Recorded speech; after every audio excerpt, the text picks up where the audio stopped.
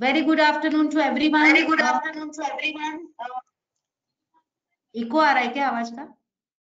थोड़ा इको हो रहा है. Someone else put their mic on. Please, all of you, put your mic off.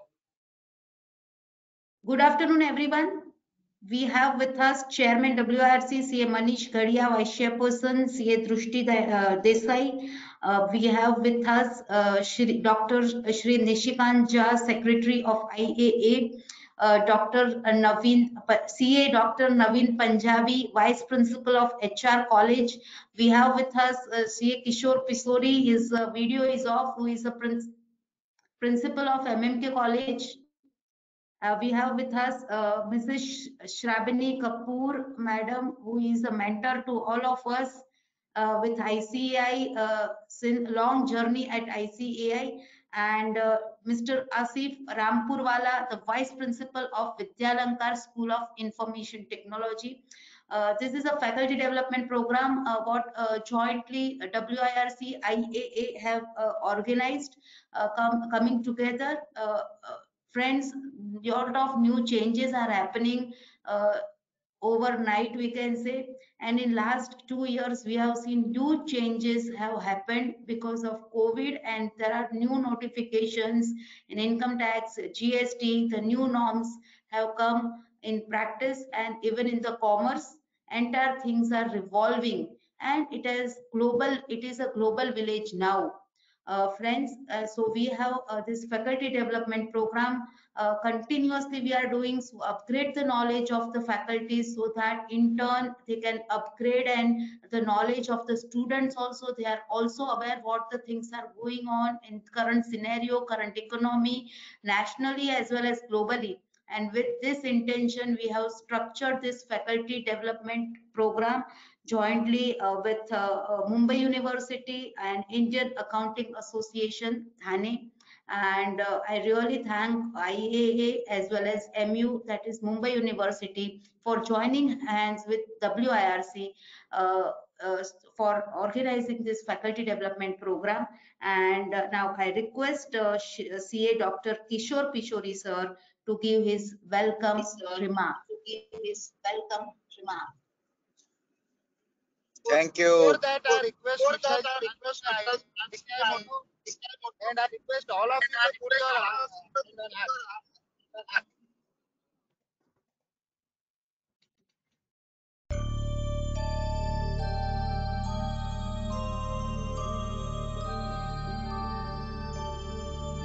य एष सुप्तेषु जाग्रति य एष सुप्तेषु जाग्रति कामं कामं कामं कामपुरुषो पुरुषो निर्मिमाणः निर्मिमाणः तदेव शुक्रं तद्ब्रह्मा तद्ब्रह्मा तदेवामृतमुच्यते तस्मिन् लोकः शतः सर्वे तदूनात्यति कश्चन एतद्द्वैत एतद्द्वैत एतद्द्वैत एतद्द्वैत एतद्द्वैत एतद्द्वैत.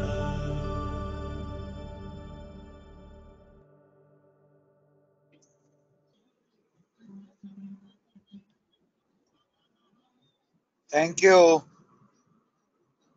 Chairman Manish Gadia sir, Vice Chairman Drushti Desai, RCM Preeti Savla, my dear friend Nishikant, my young brother Navin, the learned speakers of the day, Dr. Pradeep, Pendse, and Mr. Asif, and of course, in a new avatar, Kapoor Madam.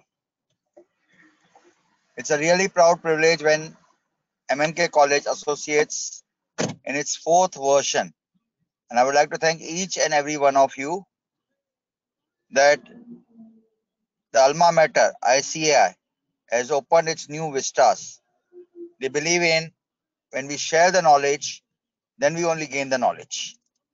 And the right channel partners, the Mumbai University and HSNCU, have collaborated for the fourth FDP. In India, it is said the fourth, the Chautha, Ganesh Chauth is very important. I would say this fourth FDP will open a new vistas of knowledge with the learned speakers Dr. Pradeep Pendse, who is the Dean of WE, and Mr. Rampurwala, who will speak on the research frontiers and open the doors to accountancy research. ICI is promoting in a big way accountancy research for teachers and academicians. And let me tell you, ICI always has shown to academic institutions they are the leaders. Recently, we conducted the examinations for our students, and we showed to them that even in COVID world, we can conduct examinations, and they're also offline. And I feel it's a proud privilege that this time when exams were conducted, there was hardly any COVID issue in any of the centers. So thanks to our president, who is also an academician, Niyal Jambusaria, and the chairman, who is taking the flagship of WIRC to new levels through TEL, that is train, earn and learn. I think at least 50 institutions have joined by now. If any institution is not joined, please contact Sabrina Madam and Chairperson for conducting this unique initiative for the students. That's from my side. Thank you.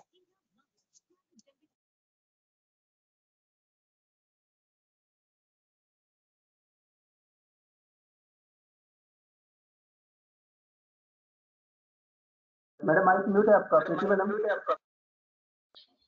Thank you, CA Kishore sir, for your welcome address as a part of being a principal at MMK College and as a part of HSNC board and earlier Mumbai University and also a chartered accountant. It is, you are the bridge for everyone and you are the main person who has started organizing this joint program, the joint initiative. Thank you for your welcome address. We have with us Secretary IAA Thane. I request to share his words of wisdom. Thank you very much, ma'am, for giving me this opportunity. And now I am finding WIRC ICA is a family member of us. It's really proud and privilege for university because we represent not only IA Thane branch but also the University of Mumbai, because our chairman is the chairman board of studies accountancy. I myself is a member board of studies of accounting and finance. Kuldeep is also member board of studies for banking and finance, and so on and so forth. So we have opened the upfront as Manish, Gadia sir, you and many who has served the WIRC ICA for research avenues. We have opened our door. We are ready to help them in whatever the ways and manner. And honestly speaking, this, even though in the pressure of admission and all, we are really connecting each other. We are there to assist each other. It's a great way to go. And I'm finding under able leadership of you all, WIRC and ICAI is growing day by day, and the initiative what has been taken, earn and learn. Our college is also part of it. You asked Kapoor ma'am how eventually we meet and we make it point that students should get maximum benefit out of it. So our motto is not only that students should gain the benefit of it, but also the faculty. With that motto, we will always be there with WIRC, ICAI in whatever the way they want, in whatever the capacity they want. It is our promise. It is a promise of our president, Dr. Arvind Luhar sir.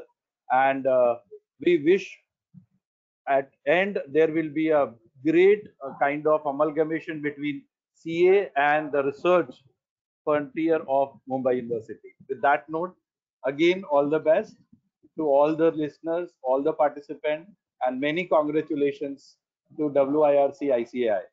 Thank you. Thank you very much, Mr. Jha. I know the efforts you are putting for the benefits of faculties and students at large. It's really remarkable, and for it's a great contribution from you. We have with us CA Drushti Desai, Vice Chairperson WRC. I request her to address.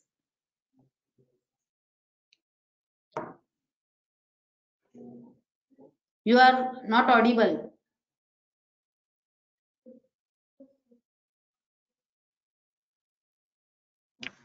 Sorry, I was on mute.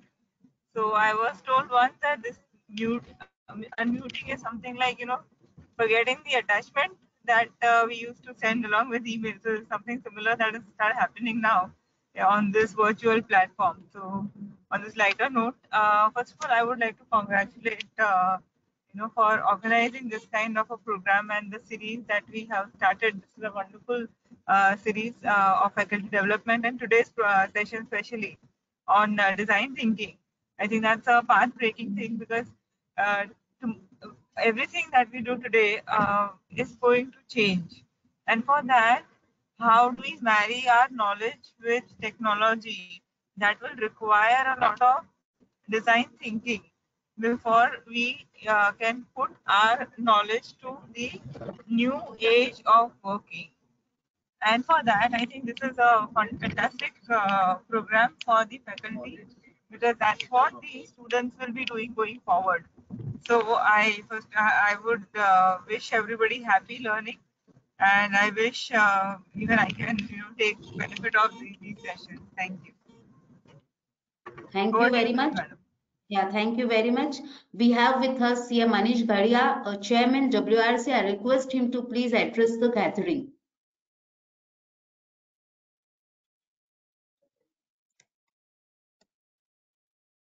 You are not audible, Manish bhai. Good afternoon, all of you. Drushti Madam, Vice Chairperson WIRC, CA Preeti Savla, Past Chairperson WIRC, Asif Bhai, today's faculty, Dr. Pradeep ji, Dr. Kishore Peshori, Nishikant sir, and Navin Punjabi, and of course Kapoor Madam, who has structured the entire program. So it's really indeed great pleasure for WIRC to join hand with IAA and Bombay University for doing this fourth faculty development program in last 5 months. So I really thank IAA for giving us this opportunity. And as Kishore Peshori sir has told earlier, and Nishikant sir also told earlier about the TEL. So we also thank Dr. G. Soral, the president of IAA, for helping us in structuring this entire curriculum of TEL, that is train, earn and learn, where we are giving a training of 36 hours, that is skill enhancement training to a college student. And after that, we are giving a practical training to them. And we have till now trained more than 1000 college students, and the feedback is really fantastic. And I request all the faculties who have joined can also take this initiative in your colleges, and we are ready to help you. The fees what we are charging to the student is only rupees 200 per student for this. So that is the initiative what we want you to help us in WRC. Apart from that, WRC is also doing various career counseling program for the student to show them how the CAs are doing and what is the CA course curriculum are. So we request all the faculties who have joined to help us in doing career counseling program in your colleges.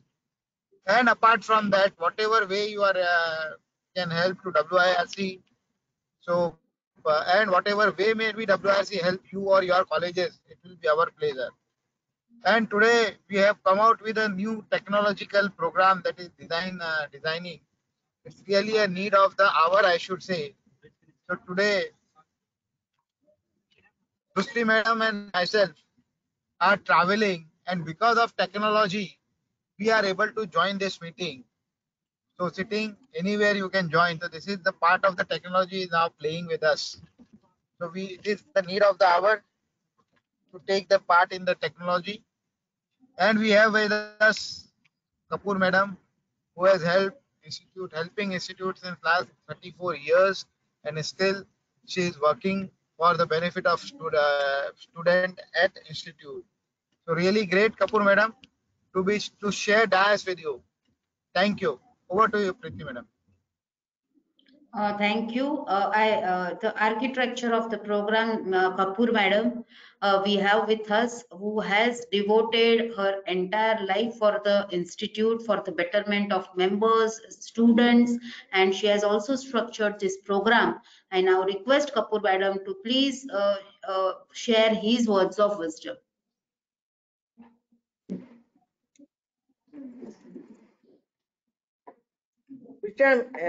Unmute me. Respected member on the rise, Chairman WIRC, CM Manish Gadia ji, Vice Chairman Drushti Desai Madam, past Chairman of WIRC, CA Preeti Thavla Madam, and my learned guys, I think Kishore ji, there who have been instrumental for me to conduct this program. Navin Punjabi, who is also a good friend of mine, and Nishikant. We discussed this that we see the need of the hour today to reform our faculties. And I have with me my guru, I can say, Dr. Pradeep, under whom I learned my computers, and Asif Rampurwala, who has been always instrumental for conducting all latest of the technology at the institute. Why this was thought? Well, the new revolution in management studies is solving problems in an innovative way. So design thinking takes the lead for it. We transform the lives and organization. It unlocks the great potential within a human being and to work ahead in a dynamic problem in a business process. Design thinking also needs analytics. Then they go hand in gloves because analytics gives the data and design thinking design it. So with us, analytic part, we want to see the how analytics is affecting our life today. Analytic Vidya is a new area which has come up where we have to, every person who is in the teaching platform has to upgrade their skills on technology for AI, artificial intelligence, machine language, business intelligence, big data, data manipulation, visualization, and tools for data techniques. Now, at the WRC level, we have been conducting data science workshop, which is the third batch is going on, and data visualizing tool, which is Tableau and Power BI is going to be already launched. And we are happy that members are taking initiative and upgrading ourselves. And with these few words, I hand over the session to our faculties. I would request Pradeep ji to take charge of the diet. Thank you. Preeti madam, please introduce them formally. Yes, thank you, Kapoor Madam, for your brief talk about this program and WIRC. And we have with us a very learned speaker for today's session. We have with us Dr. Pradeep Pendse, who is a Dean at V School, one of the best business school or management school we can say. And Dr. Pradeep Pendse is heading this is being a dean of this V school. He is by academically qualified as a BE, MMS, and also doctorate from Mumbai University, and a cumulative experience of more than 35 years. Of this, he has been around 15 years as an IT entrepreneur, through which he served over 50 corporates and various teachers and 25 years plus experience. He was been an educationalist. He has served on the technology advisory committee of National Stock Exchange for an year's time. His profile runs into pages and pages and more lot of feathers into the cap. Presently, friends is also received various awards. Some of them include 2018 Best Faculty in Management of Award, Bombay Management Association, then honorary fellow of Computer Society of India for contribution to IT community, Best IT Teacher in Management Award by Higher Education Forum and Zensar, Devang Mehta Award for Best IT Teacher in the Business School, CSI Chapter of Patron Award for Outstanding Contribution to CSI Mumbai Chapter.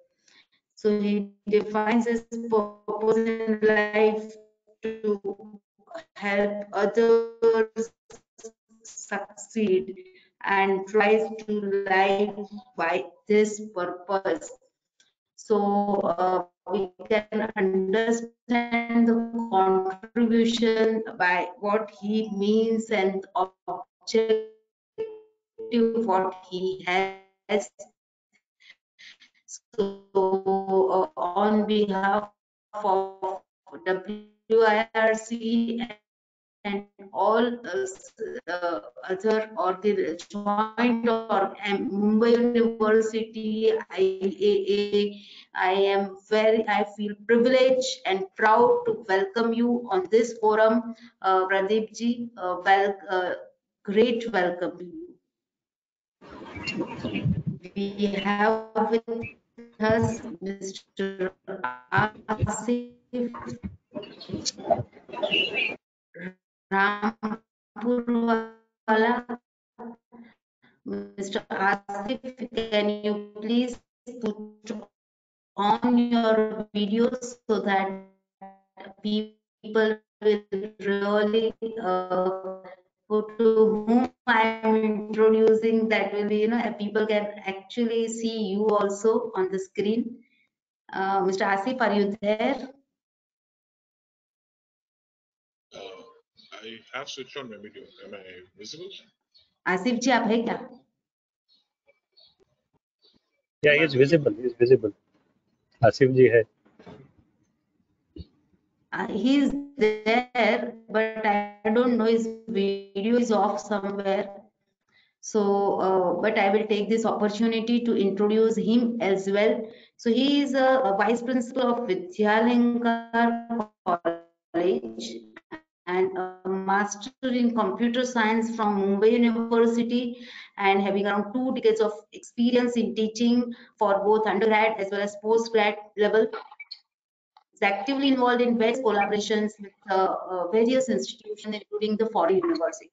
And he's conducted various corporate trainings also in BA and risk management, software development using Java amongst them. So we welcome Asif also, and not taking much of your time, Asif ji, we welcome you. We just taken your introduction, and on behalf of WRC, IAA, and Mumbai University, it's again my privilege and proud moment to welcome you on this forum.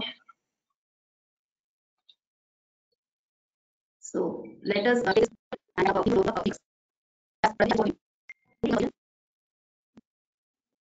Pradeep.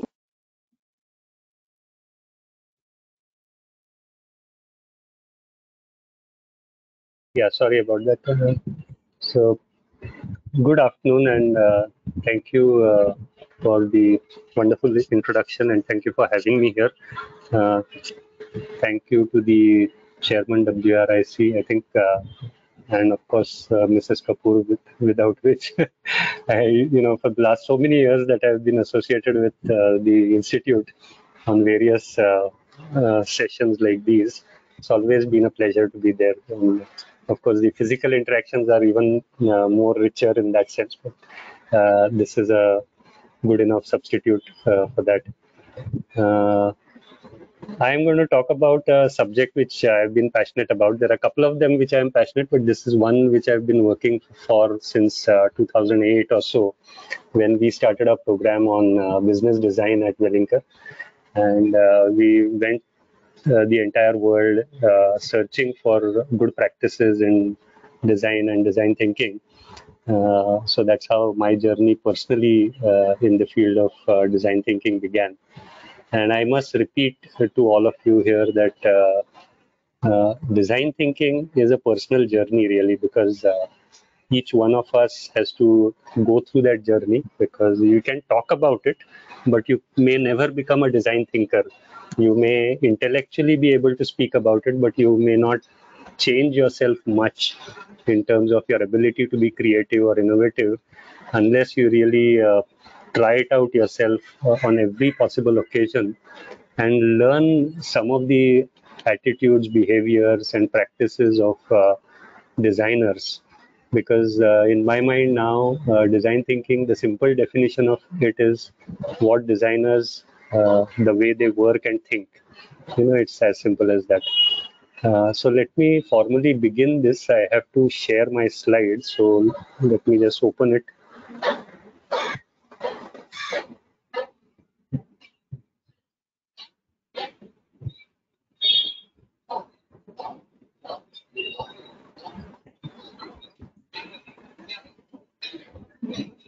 Yeah, okay, it's visible. Okay. To share it, right?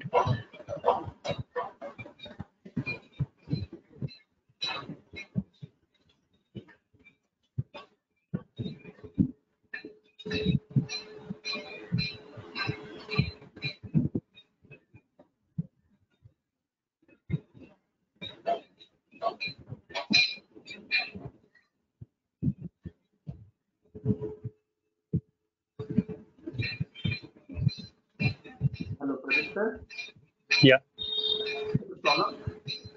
No, I'm just trying to figure out how to share the screens.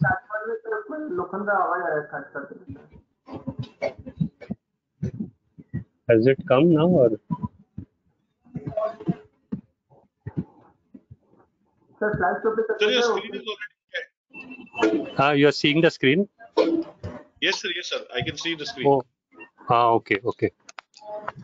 Fair enough.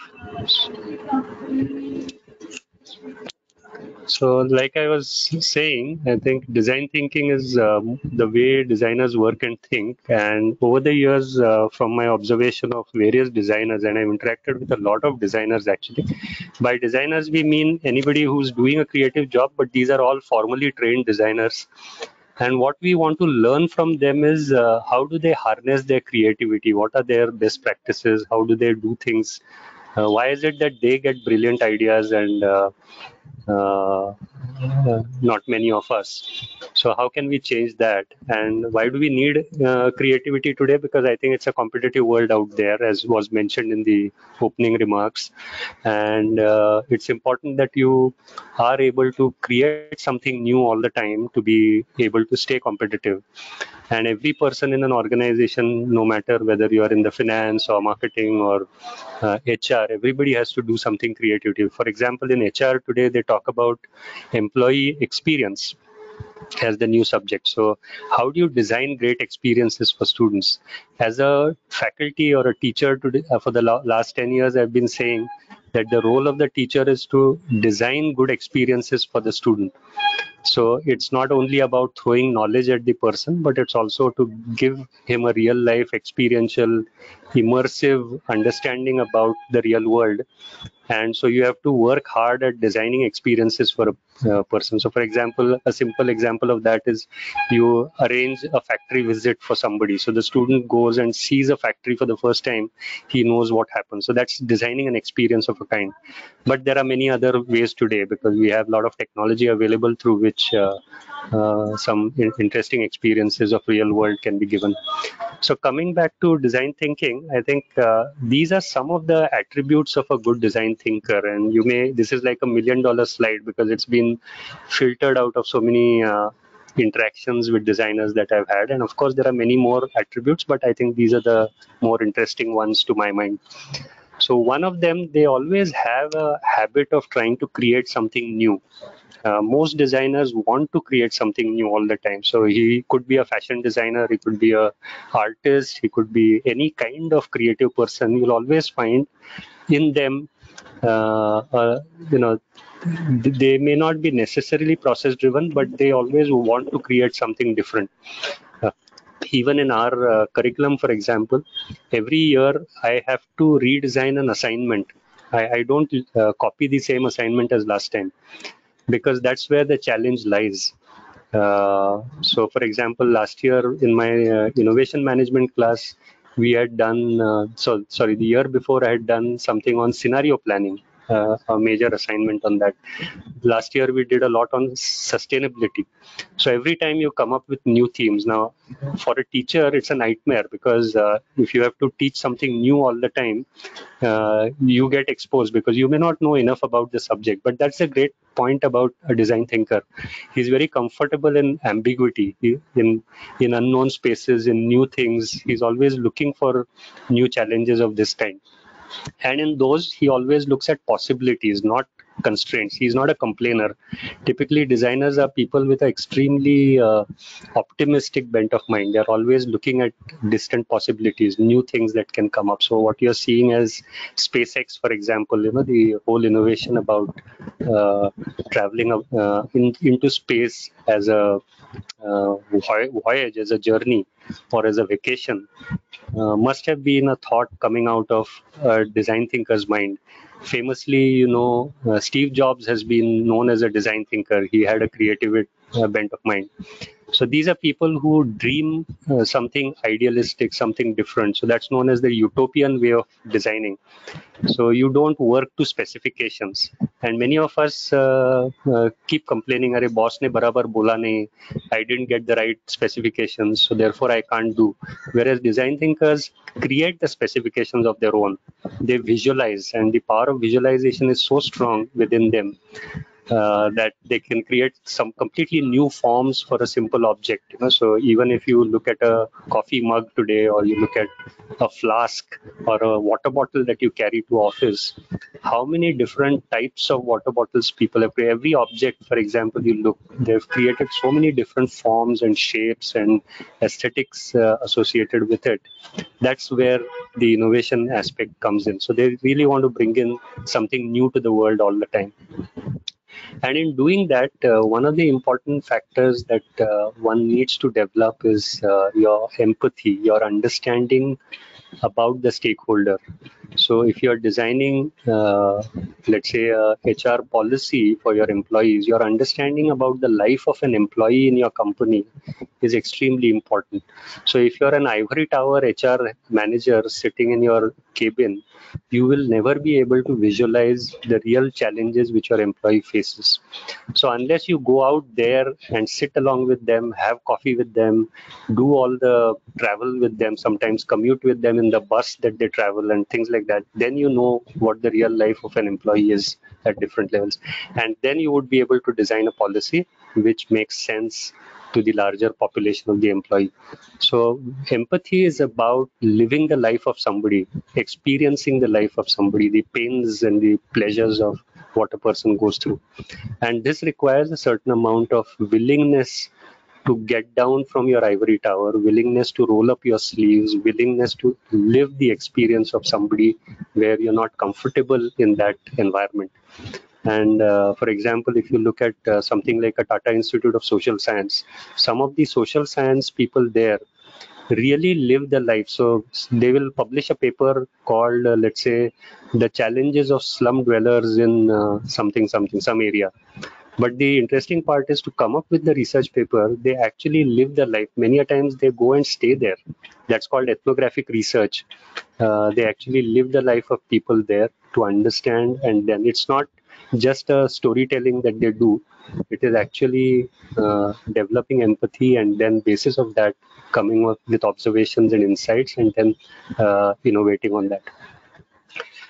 The other important thing that you find among design thinkers is they have this powerful thing called the abductive thinking. By that, I mean, we are familiar with deductive logic, we are familiar with inductive logic. Abductive logic is something which we don't have enough of. So if you have absorbed a lot of information in your brain, you've observed a lot of things, and you've really thought about them, you get that eureka moment, right? So it's famously known as a eureka moment, where you suddenly get that spark of brilliance which gives you a bright idea. How did that idea come? Nobody can explain, but it's a sum total of all that you have absorbed over the last whatever period, and absorb that information, the images, the pictures, and all of that, and some connections happen in your brain which lead to this flash of brilliance. And that's known as abductive thinking, the ability to find connections between the information that you have. And it's not a very controlled activity. You can't control it. It happens in the creative people. It does not happen very often with not so creative people. So what you need to do is keep working at it. That's why I said this is a personal journey. Now that for the last 10 years I've been doing it or more, I find that there are occasions when I experience this abductive thinking. I get this flash of ideas which earlier I would not get. And so the more you work at it, the more better you get at it. The other is design thinkers are very hands-on and they are experimental. They want to try out things.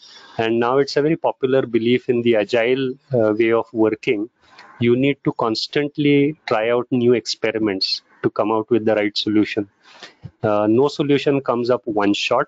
You always create a small alpha beta test kind of an experiment and keep improving on that solution that you have thought about till you come to the final minimum viable product, as they call it, and then roll it out and then keep improving that minimum viable product till it becomes a mature product. So that's become a practice in many industries today, but that's something which comes natural to design thinkers the way they are trained. And when you think of design thinkers, think of a person, let's say, who's been trained in the National Institute of Design, or think of somebody who's been trained in an IIT Industrial Design Center. Because 4 years they are made to do this, and that's what changes them. First of all, they are by nature creative, but on top of it, the training that they get is because their entire pedagogy, the way they learn, is completely project based. There are very few lectures, there's lots of reading to do, and there is a lot of projects or problems to solve. So they're very hands-on and experimental in that sense. So these are some of the characteristics, and I'll elaborate on them from a practical angle, how it looks like. So why do you teach design thinking? I'm told there are a lot of faculty here, so I've put this slide because I have found that design thinking as a process, when you view it, it's a very generic process which can be used in solving all kinds of problems, and I can vouch for it. For the last 10 years, I've used it in all kinds of situations to solve problems in technology, to solve problems in business, to solve problems in any aspect of life as well, so social problems and things like that. So the approach is a generic one. You can apply it and it becomes natural to you over a period of time. So anything you try to solve, you solve it using a design thinking approach. Makes it more effective in certain ways. Even in analytics, for example, since I think Asif sir is going to be speaking after, he's also a dear friend after me, and he's going to talk on analytics. So the challenge with data and analytics is you have lots of data, but data has to be mined, or data has to be analyzed, and to analyze data you need hypothesis. And where do you get these hypotheses? The hypotheses come from observations. So for example, you find, why is it that my customers come to me, ask me about the bank loan that I'm providing, but they don't come back to me and take the loan. Instead, they go somewhere else and take the loan. So why is that happening? Now, this is a question which, how did I discover it? Not from the data that I have.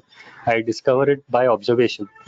And so there are a lot of things which you discover by observations, and these are the questions which you want to solve using data. You want to validate using data, for example. So there's always qualitative research and there's quantitative research. So qualitative research involves design thinking, which gives you all these hypotheses, and quantitative research allows you to validate these or test these hypotheses. So that's the connection between the two. So there has to be design thinking even in research and even in analytics. So I have a friend of mine, and I keep talking about it, who's heading the HDFC Consumer Analytics Division, and he says, I have 2,000 elements of data about a customer. Tell me, what can I do with it? I cannot answer that question unless I do an observational exercise with customers. Until I talk to them, I empathize with them, then I will get a lot of questions to ask.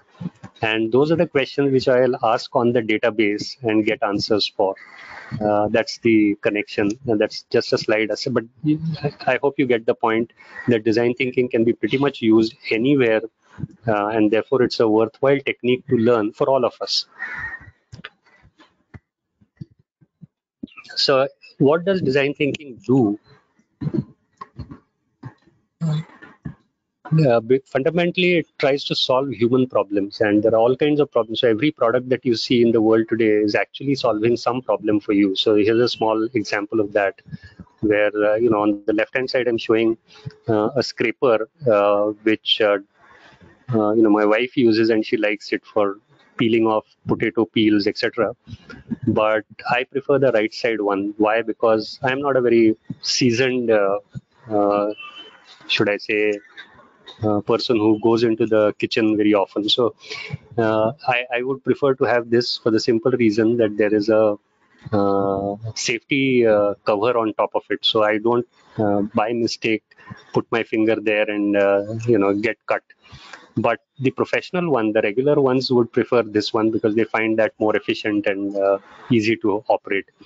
But there is a problem, which is that you may cut your finger, and therefore there's a solution which somebody has come up with. Or think of this interesting example which I keep quoting.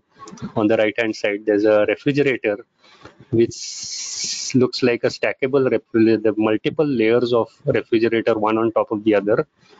And it sounds like a utopian thing. I have not seen a physical refrigerator like that, but this was an idea which came up in a discussion in our class one day, where the students were saying that we live in a hostel where one of us is a very staunch non-veg person. Then there's another one who's a very staunch vegetarian, and then there's a Jain guy, and there is somebody else.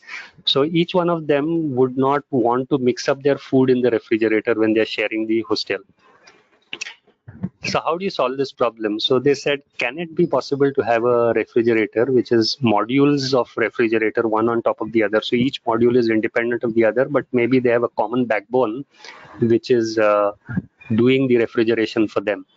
And I don't know whether technically it's possible, but this was the concept which was brought forward. The second advantage they saw in doing this is, if I have certain goodies which my mother has sent to me so that I can consume it in the hostel, I don't want to share it with others until I decide to share it. So I can have the privacy of locking up my particular refrigerator module. So if the top module is mine, I put my food, and I'm a strict vegetarian, so I don't want that to be mixed up with non-veg food. So I keep it there and then I lock it.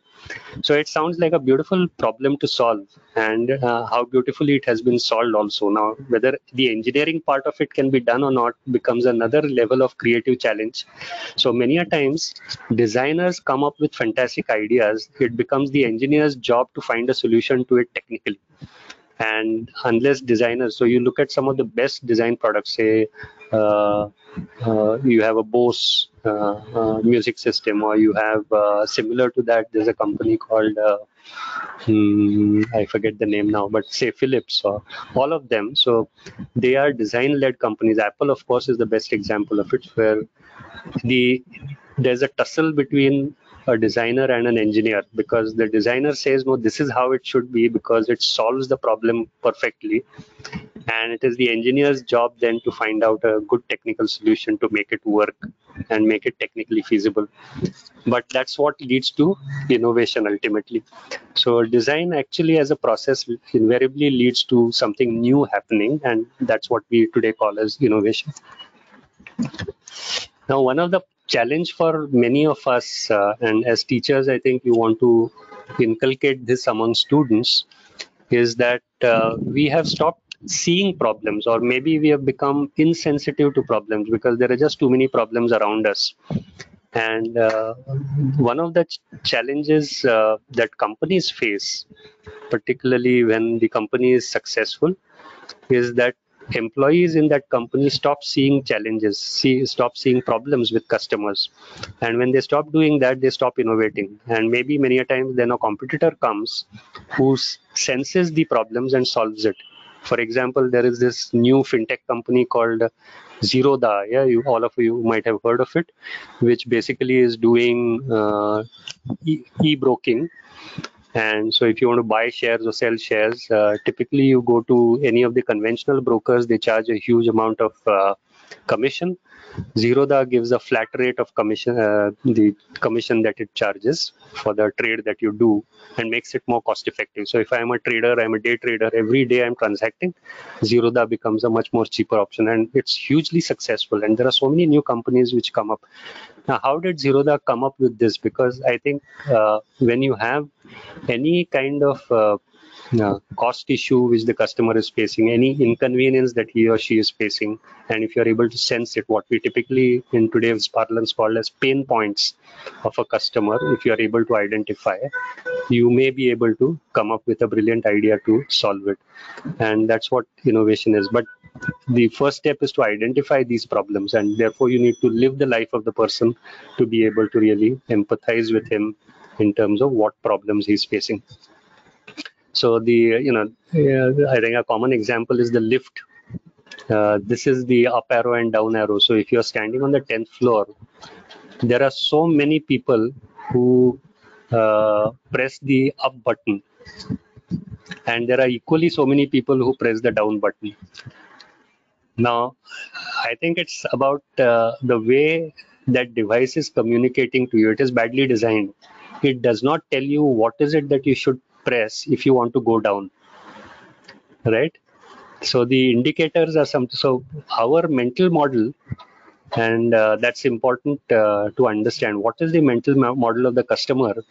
So in his mind, I am trying to call the lift from 0 to 10th, because right now it's at 0. I am standing on 10th. So let me call the lift to the 10th floor. That's my mental model, which is not the mental model with which the lift has been designed. So the lift is coming up and you want to go down is what you're trying to tell it, right?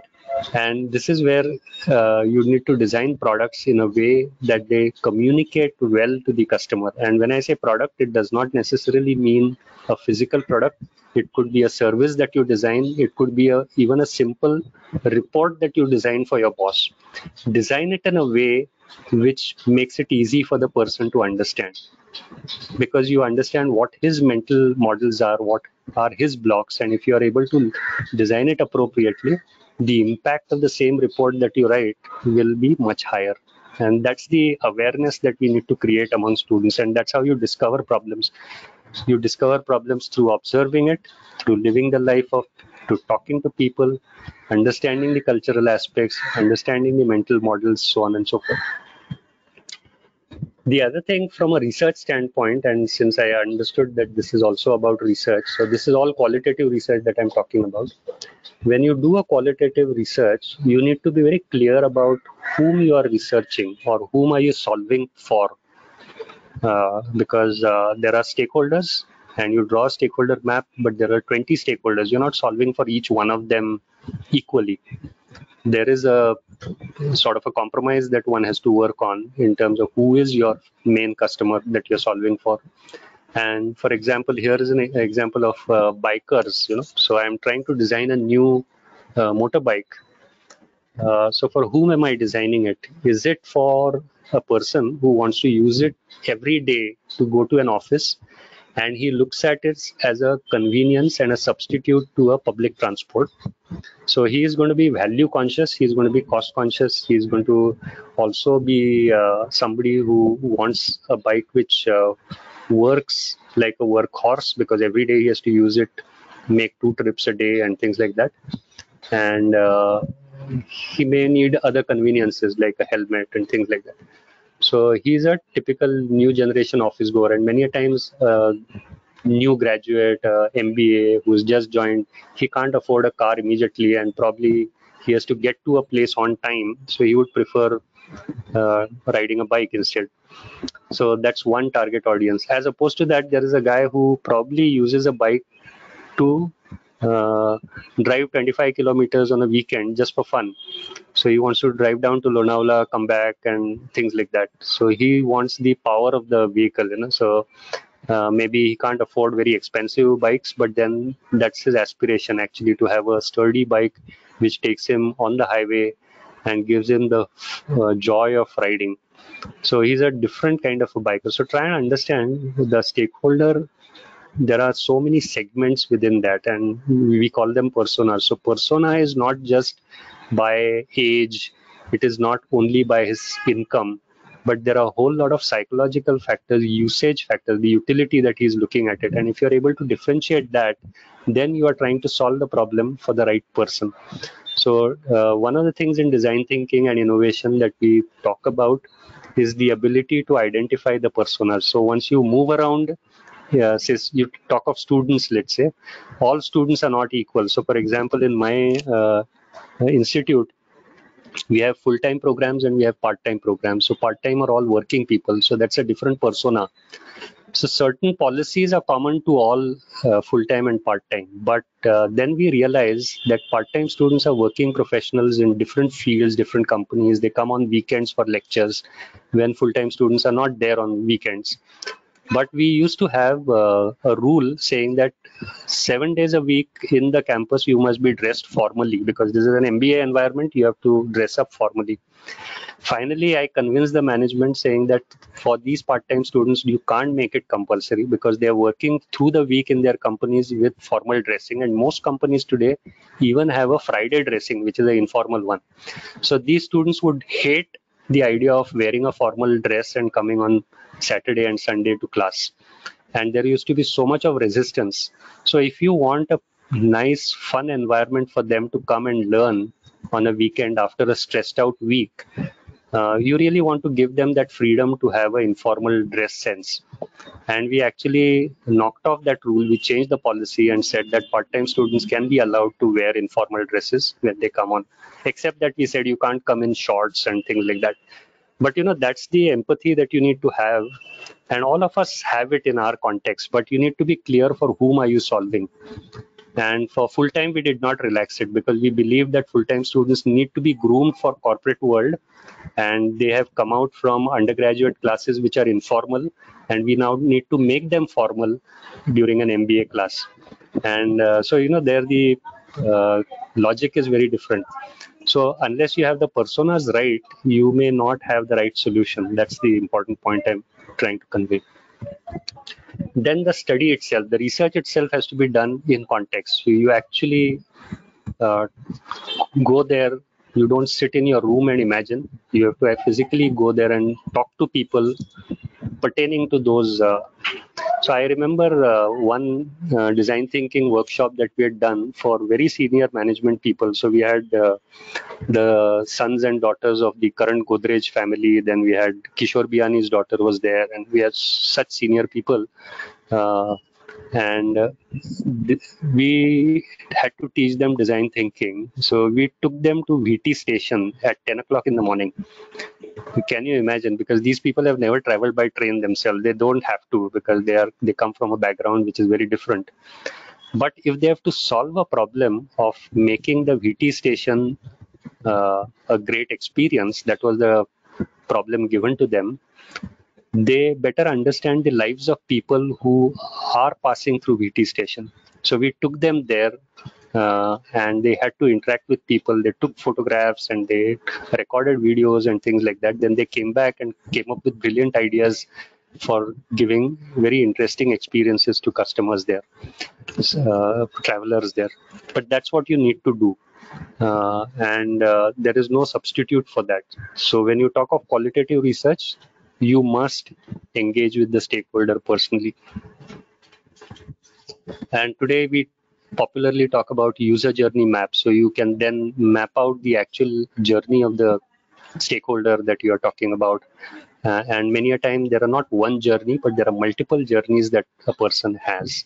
So for example, if I'm a bank customer, I visit the bank branch sometimes for withdrawal of cash. Sometimes I want to deposit a check. Sometimes I just want to make an inquiry about something, or what are the current FD rates and things like that. So every journey is different, and I need to understand the pains associated with every journey, the experience associated with every journey. And if I do that, then I'm able to better solve the problem of the customer. And observing deeply, this is my most favorite example. I think many of you would have noticed that in a shopping mall, you have one behind in a queue for the billing counter. So there's one guy in front of you, and he's being billed right now. And all of a sudden, the counter fellow says, "Saab, ye iska vegetable ka wait nahi kiya, aap wapas jao, wait karke aao." So the entire queue is kept waiting because this fellow now picks up his vegetable, goes to the vegetable counter, gets it weighed, and comes back.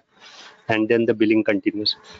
Now, if I'm a software developer and a good design thinker, I would have observed this. And if I've observed this, I need to find and do something about it. So many of these billing point of sale solutions today allow you to park the bill. So if this fellow has gone for doing a payment, you can park his bill and take the next guy and start billing for him, which earlier was not there. But today you have many point of sale solutions which do that. Now, how did they think about such a solution? They thought about it only by observation. So that's the power of observation. And you need to notice these challenges which somebody faces and think about how can I do a better solution for that. And that's the key to design thinking. Now, we always tell students that go out and do some 200 observations and come. The more the observations, the better. And they could be in the form of photographs, videos, interviews that you've taken. And when you take interviews, you're not asking leading questions, you're asking them to tell stories, because stories capture a lot of personal experiences more than a Q&A kind of a interview that you might do, a structured interview that you may do. Because for example, you ask me what soap do you use, I may not even remember, and whatever I think I will just tell you, and you think you have sort of done an interview successfully. But that may not be the right answer. The ideal situation is that you are able to observe me while using soap. That's not possible, of course. In a bathroom, you can't have cameras, but I'm just saying that's an extreme example. But that's what the difference between a questionnaire and an observation is huge. You can't trust a questionnaire many a times. You need to directly observe, because what they say and what they do can be two different things. And which is why design thinkers prefer to have direct observational exercises. I don't know why it stopped sharing. Are you seeing the screen? Yes, sir, your screen is visible. Yes, sir. You mean the PPT is visible? Yes, sir. your Lesson, PPT is visible. lesson 4. Okay. From observation to insight is what is visible, sir. Okay, I'm not seeing my own PPT. I don't know why, but okay, I don't know how to navigate it then.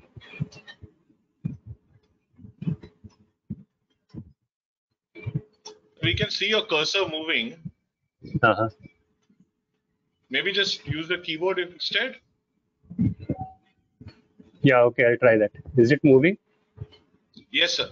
It did. Okay, okay, I'll use this. Only I don't know what screen is coming up. So playing in the blind, is it? Yeah, I know. Give me a second. Maybe you can just stop the presentation and restart it again. It might solve the problem. No, I think it's fine. I think something happened. I don't know. Okay, you are still seeing it, no? Then I'm fine. Yeah. Still there. Okay. Still Yes, there. sir. Right. So I think you have observations, but observations and insights are not the same thing. So that's another thing. So many a time that eureka moment actually is the insight that you get.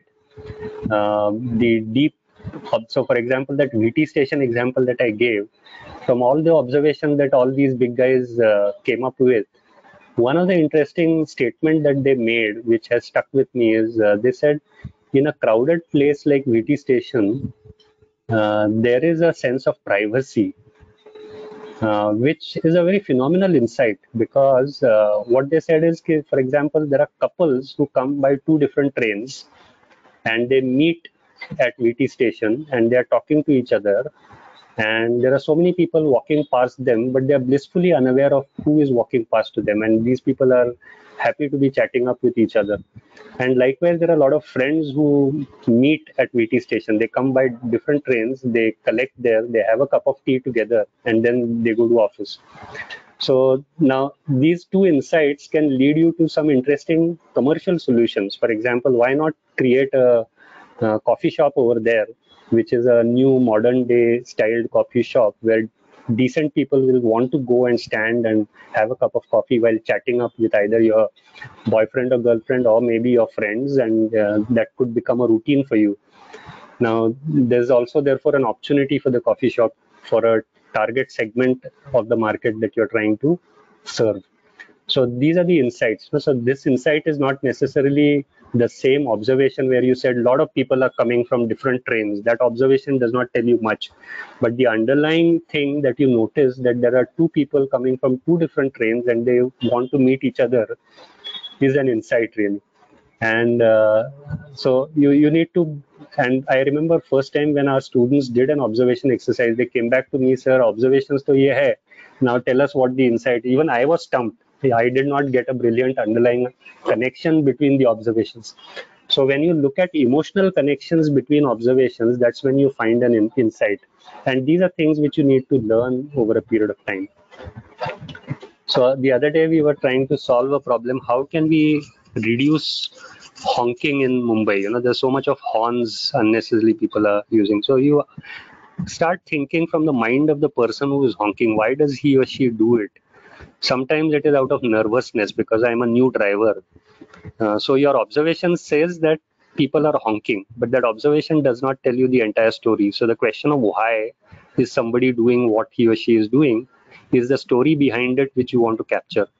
And when you talk to a lot of drivers, that you come to know that, so for example, in Dadar, from Dadar to Dadar station to Prabhadevi, there are all these point-to-point cabs, share cabs. So they are always in a hurry, you know, they want to dash to Prabhadevi, drop people and come back. So the more number of trips they make in a day, the more the revenue for them. So therefore they are always in a hurry and they keep pushing the horn all the time. So that's one of the reasons. So this is how you start discovering different shades of reasons why people are honking. And now question is, how do I solve them? And the solutions are many a times, you know, solution is the least of the problem. It is the understanding of the problem, which perhaps, one second. Hello. Yeah, Gaikwad. Hello. Hello. Hello.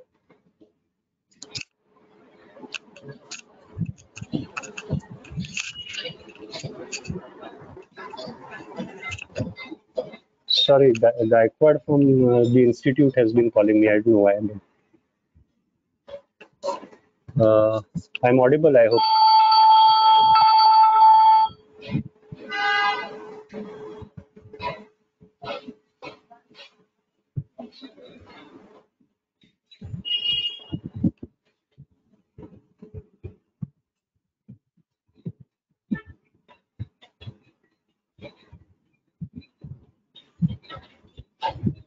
Hello.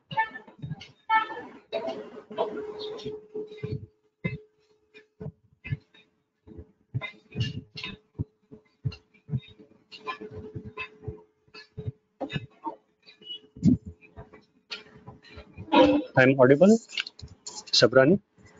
So I don't know why Gaikwad is trying to call me. I don't know. You're audible, sir. Yeah. No, I unnecessarily got distracted because of this call.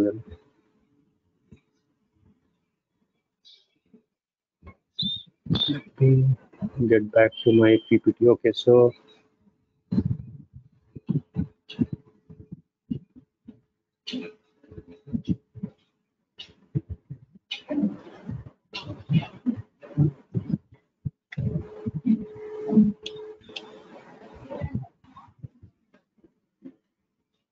again lost my PPT.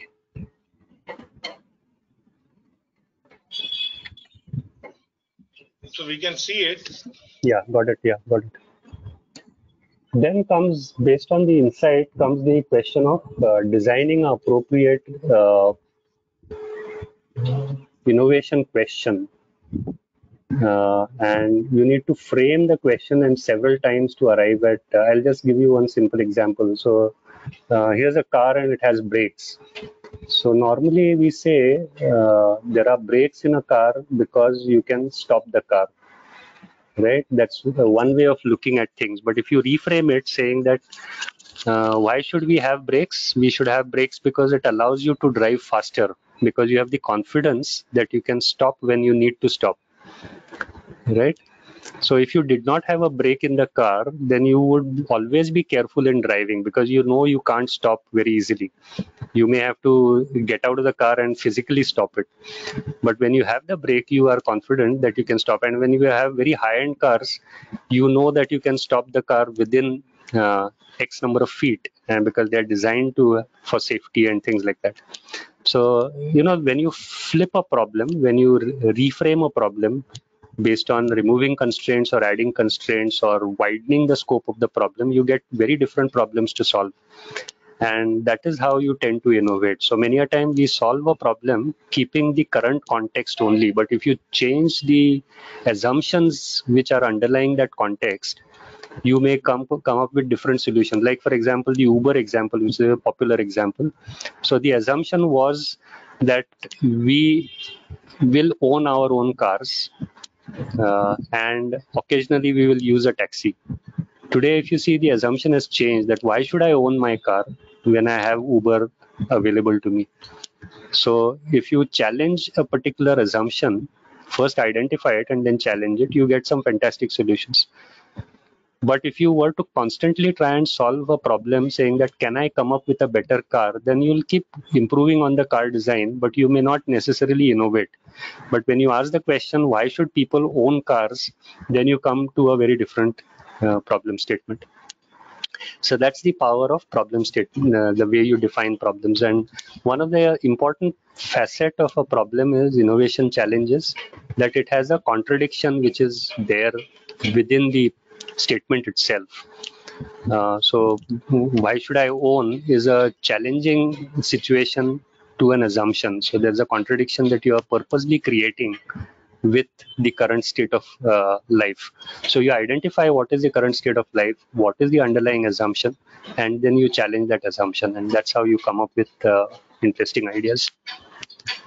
So these are typical techniques, you know, framing, reframing, challenging assumptions, and challenging constraints. And finally, I think design leads to innovation, and innovation is at a sweet spot where there is a business proposition for it. So financially it's viable, technically it is solvable, and it is desirable from a people standpoint. So you begin with the desirable part of it because you do qualitative research to understand the needs of the customer and work out a technical solution and then make a business proposition out of it, or vice versa, whichever. So you can come up with a business idea first and then think about how to solve it technically. The fridge example is a good example. So you solve the physical problem first and think about the engineering problem later on. But all of them have to coexist, and then you get a good innovation. And there are various other dimensions to design, but I will not get into it, which are very contemporary. Like, for example, it has to be eco-friendly, it has to be inclusive. So you ask a question, can the product that I've designed be used by a handicapped person? Can a blind person use it? Things like that. You know? So those are, I think, very valid questions today, which you need to address. That's the broad process which everybody is, I'm rushing it a little bit because we are running out of time. But this is a process which I just walked you through. I have focused more on the empathy, define and ideate part, the brainstorming part of it, but I have not gone into prototyping and testing. There's one simple example of this illustration I will give you very quickly in half a minute. So we had given this challenge to our students, okay, how can you increase the consumption of paint? And one of the problems with that is that when we paint our house, it's a nuisance because, you know, all these painters will come and you practically can't stay there. You know, it's so messy, and they will say 15 days and they will take 1 month to do it and all of that. And plus, of course, if it's a paint which emanates some sort of a vapor, then it could affect your health. So you wouldn't want to be there also. So how, therefore we avoid painting. So अभी एक बार किया 5 साल के बाद वापस painting करेंगे, you know, that sort of a mentality. So now if that happens, Asian Paints can't sell more paint. So how can Asian Paints do more business by selling more paint if they can get people to paint more frequently? How do you encourage people to paint more frequently? So we sent students to study, and while they were studying, I was also studying the problem. And then one of our neighbors was a Russian lady who, because, you know, these Europeans, etc., they're used to painting their houses on their own. So she used to put on overalls, and every 6 months she would whitewash her balcony, and we could see it as kids. We would observe outside that she's painting the balcony and the related areas. So that gave me an idea. So if you see, a story can give you the insight and it can give you the inspiration for a solution. Now the next challenge is, can all the women in India be willing to do? Anybody who's staying in the house, not necessarily women, but even a man who is staying in the house, can he be encouraged to do some amount of painting himself frequently? The problem that we studied further was that it's, you know, dirty to paint, and then, you know, it's also quite an effort to paint and things like that. So how can we solve it? And we came up with some solutions where we said that we will create a kit, design a kit which is so simple to operate for people to operate. And so, for example, for scraping off the earlier paint, we thought of a prototype which is similar to a shaving machine. So it should be light and it should be scraping off the paint very easily. And we modified the brush because many a time the brushes are too heavy, and they're also designed in a fashion that when you're not painting and you put the brush on the dabba, it keeps leaking and the drops fall all over the place. So there was a specific 3D design. If you've seen that, there's a notch there, and so it can actually stay on top of the dabba without putting droplets outside. But the last one is interesting. So we took the inspiration from our selfie stick, and we said, can we have a selfie stick like design for the brush so that it can be extended, so I don't have to put my arm too up and strain my hand, etc. And particularly for women and children to do painting. So why not we allow your own child and give him the freedom to paint one wall in his bedroom or her bedroom once a month, you know? And then we did some prototyping of this in a shopping mall, and that's how this solution came. So if you see the process, it's very interesting that where did the idea come from, how was the solution developed, and how many different ways that the solution had to be modified to make it more workable, and the technical solution. And we have not gone into production. So if we had to go to production consideration, that would be another angle to design thinking that you need. Lastly, what does design thinking help you transform? And these are some of the things along with technology. Today, technology is very important. So you also think about using technology along with design thinking.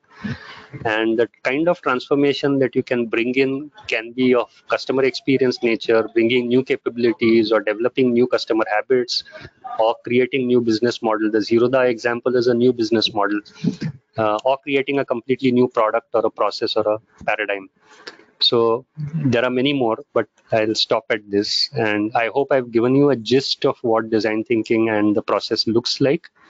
With that, I will formally close my presentation. In case there is time and there is the format permits, then I can take a couple of questions. Otherwise, we have Professor Rampurwala also ready to share his views on analytics.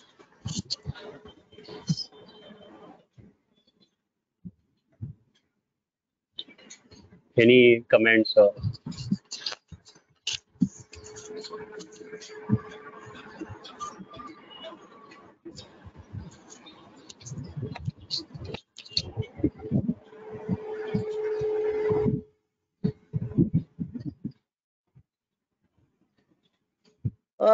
Thank you, Pradeep sir. It was excellent. We enjoyed every time something new and innovative we come to know.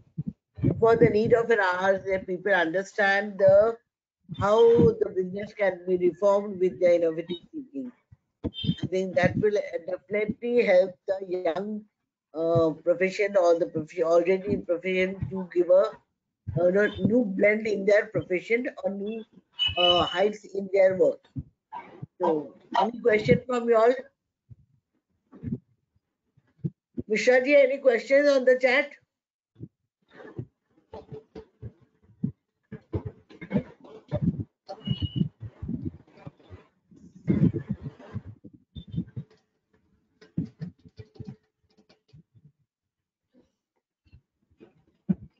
I'm not seeing any questions, so hopefully it's on. It was an excellent session, let me tell you. We need to have much more inputs from him.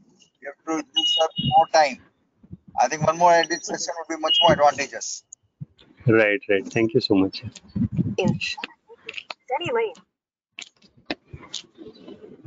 Dr. Mukesh, sorry, Navin Punjabi sir is there. Nice to Sir, see you, sir. excellent session, sir. Just wanted to congratulate on the session and very good examples for all the design thinkings that you have given, sir. Thank you so much, sir. Thank you so much. But it's a pleasure and feeling nice to see you after a long time, sir. Same here, sir. I'm your a student and an alumnus of Vidylankar, so always a pleasure, sir, to be with you. Yeah, sure. So I will log out then. Thank you so much, Sabrani and all the It team. was a pleasure having you, sir. And it has always been, you have been supportive for all the new developers we do. Your blessings are, I know, you're always with me. Thank you very much. Yeah, so I have a parallel session going on, so I'll just switch over there. Yeah. Thank you so much. Yeah. Asif, sir. Yes, ma'am. Yeah. Let me. Can we have you on the screen? I think it's just loading. Mishra ji, can I get a screen share? Yeah. Asif sir, yeah. Yeah, Yes, Asif sir. sir. मिल गया.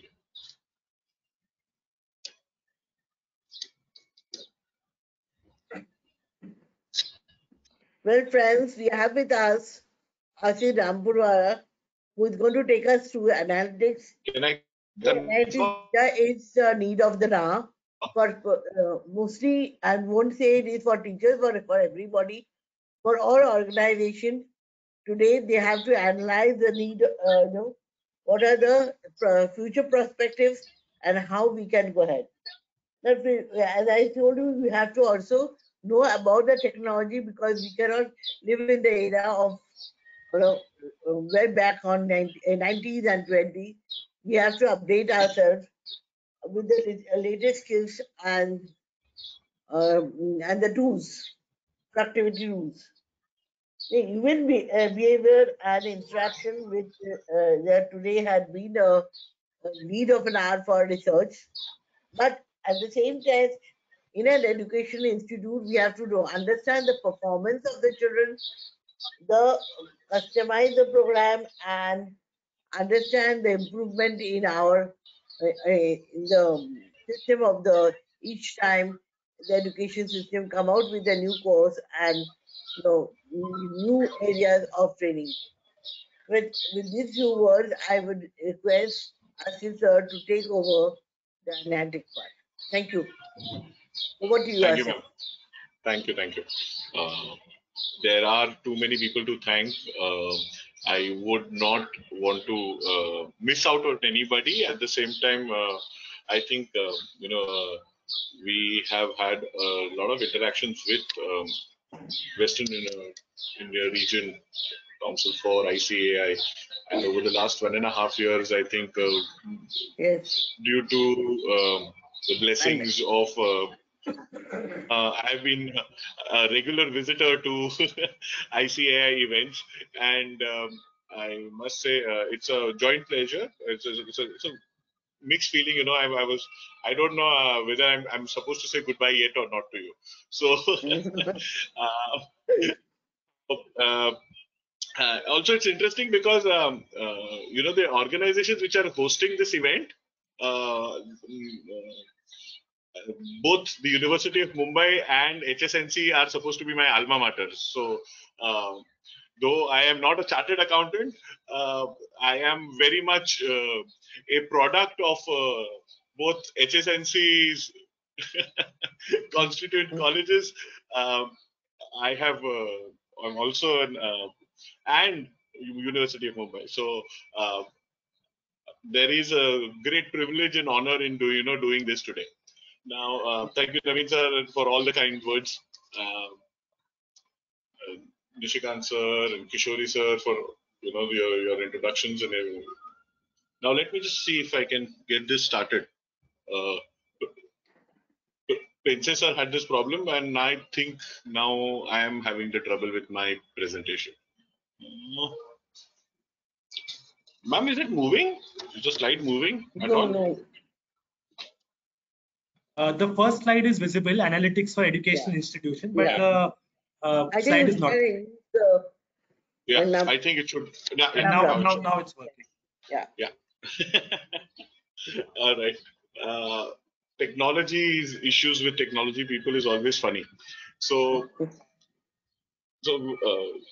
let me start off, by talking about, so I was given this topic of analytics for educational institutions, and I believe, with all the buzz around data analytics and data sciences in the industry, no industry vertical has been left untouched. I have been in the past talking about analytics for chartered accountants and accountancy firms in general for ICAI. Today's topic is something much closer home for me, being analytics for educational institutions in an FDP where fellow academicians and colleagues are with me. I would like to take this opportunity to say that there is a lot which still needs to be done, especially in India, when it comes to something called as learning analytics. Learning analytics is not the verb learning, but we also refer to as education analytics. So what exactly is this? It's not something very new, but it is different from what people really think about it to be. So it is a collection and analysis of data about learners and their environments. So learners is a very broad term. We generally consider all our students to be learners, but it's not necessary that it's only the undergraduate or the postgraduate students who are learners, but it has to be looked in a little slightly broader sense.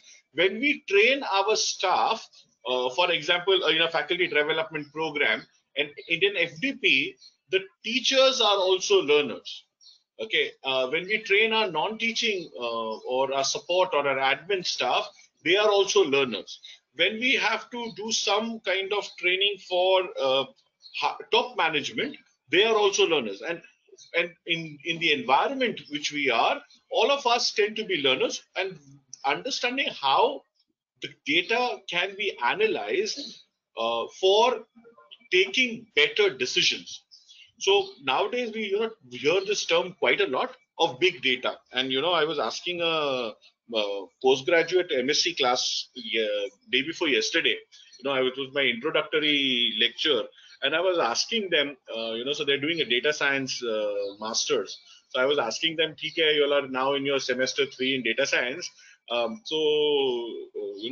The topic moved towards big data, and I asked them, what is big data, and when do you say really that data is really big? Like what size of data really becomes big? And it was very difficult for the students to quantify, which is true, because even in the industry, you do not have a kind of a rule of thumb of what really big data really is, or when does data become big data. Now, we have sort of an understanding of what big data is, and we also have an understanding of what we do as quantitative methods in education, and quantitative analytics is something which I think all teachers and researchers understand to a fair degree. Now, how do you merge that with pedagogy improvement and pedagogical research? And that's something which is very close to my heart, because I believe, people do a lot of research in their areas of study when it comes to teachers and professors and educationists. But a lot of the time we are doing research. For example, I am a computer science person, so I will do research in the area of computer science. But first and foremost, I am a teacher. And am I doing research in teaching? What kind of research is possible? Is there any empirical data which I'm collecting, which I'm using to improve my processes? And my processes means, teaching, learning, assessment. Okay, that's something which I'm supposed to do day in and day out. What am I doing to improve those? So majority of the time we do collect a lot of data because of these are requirements for universities and UGCs. So we do a lot of data collection, whether it is for NAC, NBA, or any other NIRF or whatever accreditation bodies which we are affiliated to, for our affiliations to various universities and boards. We do a lot of data collection. We sometimes also have to prepare a lot of reports, but we then just leave it at that. We don't really leverage that amount of information which we have to improve our teaching and learning or to improve our processes.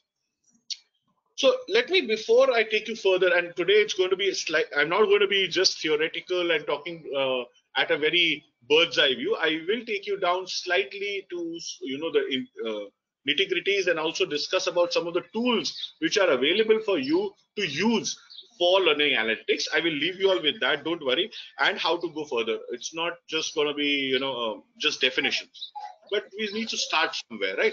So when we talk about learning analytics, we basically divide learning analytics into 4 categories. The first one is descriptive analytics. Descriptive analytics basically tells us what has happened by looking at the data. Okay, so in terms of and statistician will always say descriptive statistics basically tells you what the data is all about, the central tendencies and the mean, median, modes and the variance and the standard.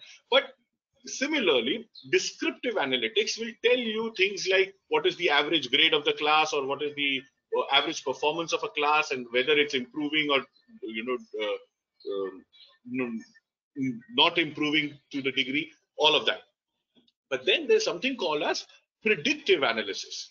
And predictive analysis is basically what is the most in thing right now, where people are using data analytic tools in education to predict what's going to happen. Now, what can you predict? You can predict the performance of a class. You can predict the performance of a group of individuals. You can predict to a certain degree. क्या उस दिन सुरेश चंद ने कुछ झगड़ा किया madam के साथ? सुरेश चंद ने? Navin sir, I think you're on mute.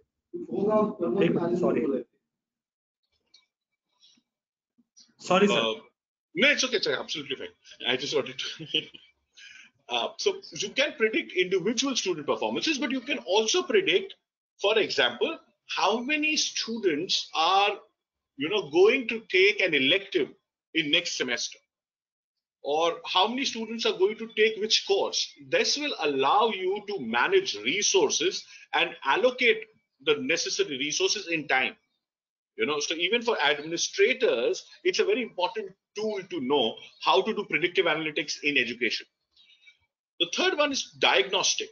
Diagnostic means you find out what went wrong or what's the problem. So for example, if you find that, there is some problem with a class, but we need to find out what exactly is the problem. So if I'm an individual who is unable to clear an exam or a test, where exactly did I go wrong? Which are the exact topics which I need to study? What are the things which, and then the last stage of analytics and the highest stage of analytics is prescriptive, not to tell you what is to be, like I can tell somebody, that your performance in something like regression in statistics is poor, or you need to do more work on your hypothesis testing. But what if my system, what if a tool was available which would not only tell me what's wrong, but also tell the student where to work on, how to access resources specifically to those topics which they are weak in. And today's LMSs, today's learning management systems are capable of not only being descriptive, predictive, but also diagnostic and prescriptive. That means they can actually tell a learner how to improve. So, when we hear about systems like, nowadays a lot of edutech companies which have come into the market pride themselves in being able to do these learning analytics far, far better. So, you will, without having to, I hope I'm not, but, there are applications such as Byju's. So Byju's, for example, I won't get into the good and the bad of it, but they have what we call as a prescriptive model, where they can understand by testing students what they are doing wrong and guide them towards not only telling them what is wrong, but also to guide them to the specific parts of a particular lecture or a session which they need to do again to improve their performance. So it's not about, oh, you have to go back and watch the entire lecture again. Rather, you go specifically to that 15th minute of a 1 hour lecture and start from there and end at 25 minutes. That's the exact topic which you need to cover to improve your performance. And that's something which is vital for a learner. Now, education analytics is not just used for improving student performances, but it also is able to do something called as support student development. Now, how do you help student development? A system can analyze and predict and tell a student which areas they need to work on, or which courses probably are more suited to their style of learning. Okay, or if there is if the same course is being offered by two professors in a university, which professor's methodology might be suited more towards the student. Also, it could help students prepare for their jobs of the future, to develop skill sets which they feel. So suppose if the system is able to grasp that some of the students or an individual student is lacking in writing skills or speaking skills, then the system would be able to tell or guide the student to take courses to improve those aspects which are weak in that individual.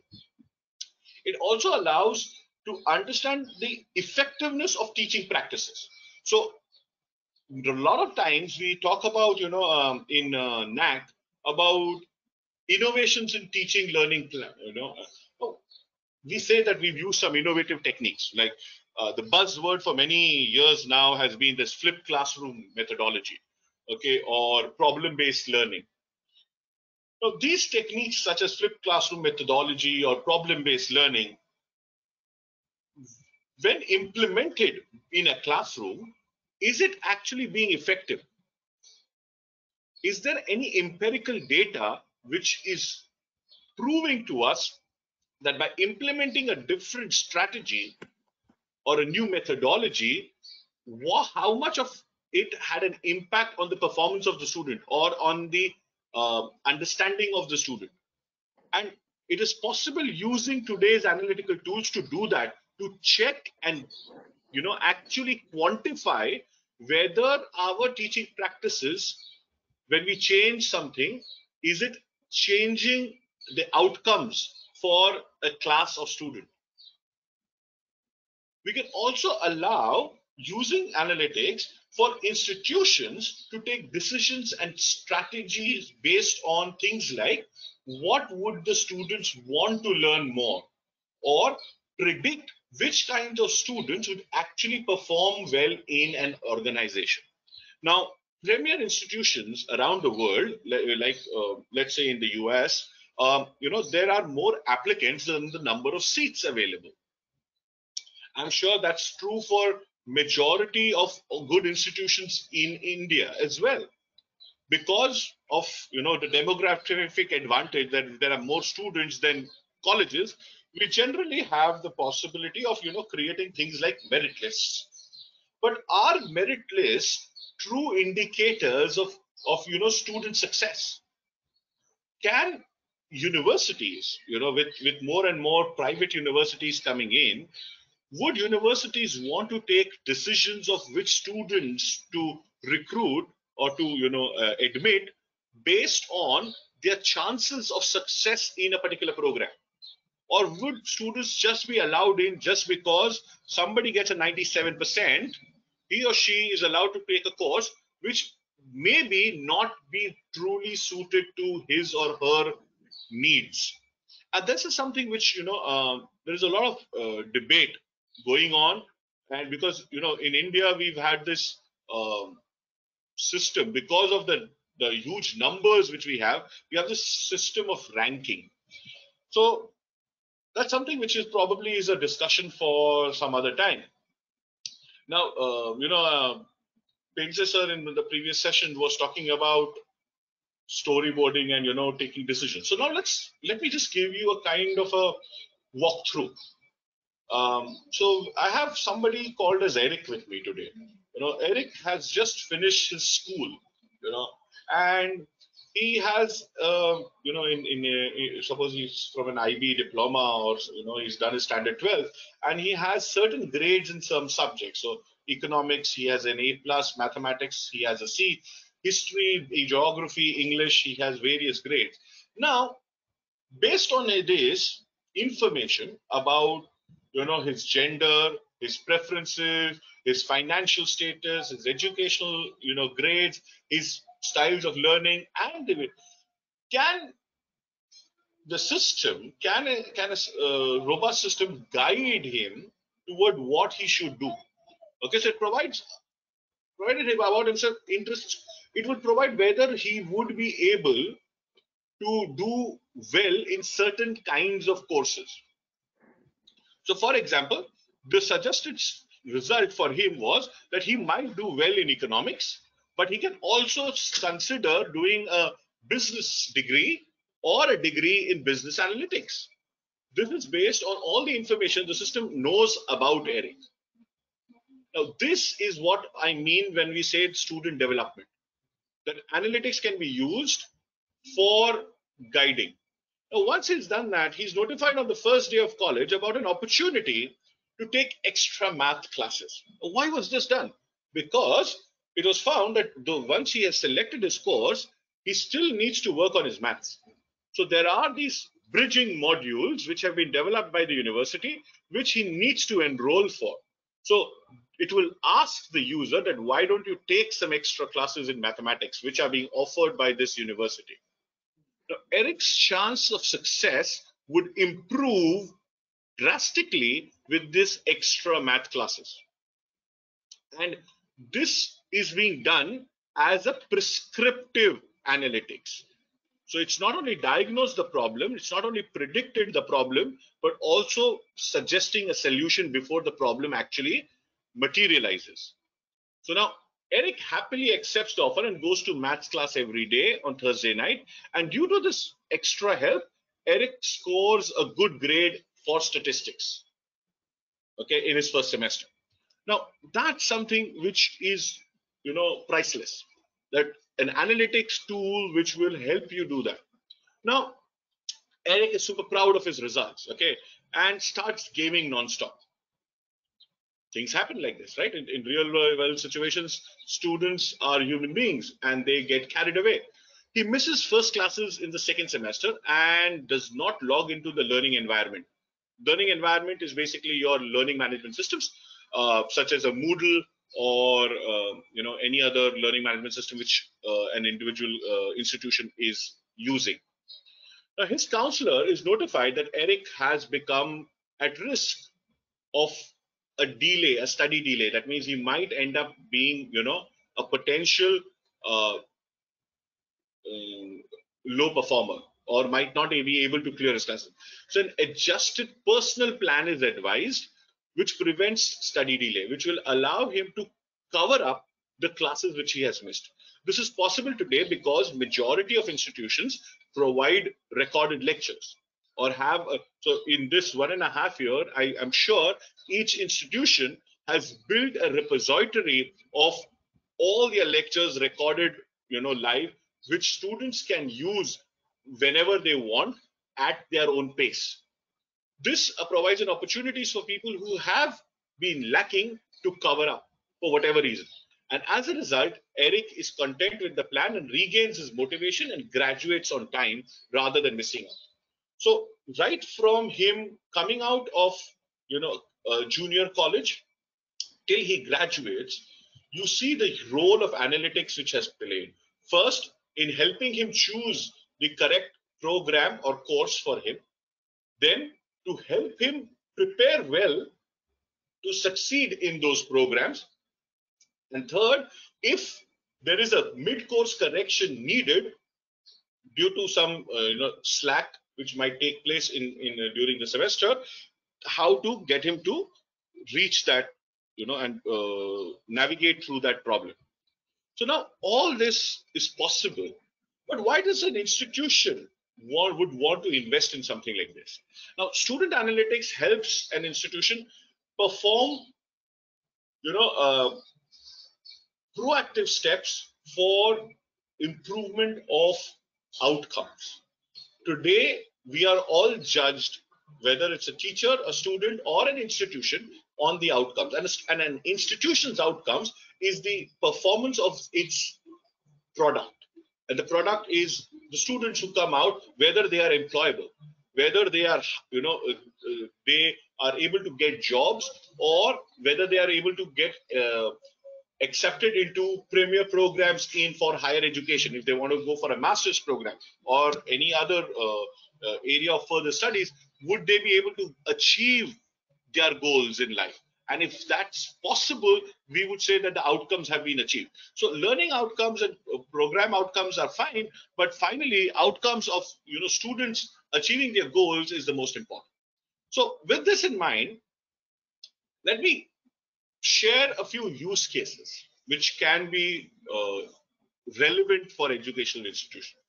So first of all is statistical models. Statistical models will allow to forecast grades of a student in a class. So based on these parameters, you can actually predict whether a student will have a poor CGPA. Okay, and what would the student need to do to get better at it.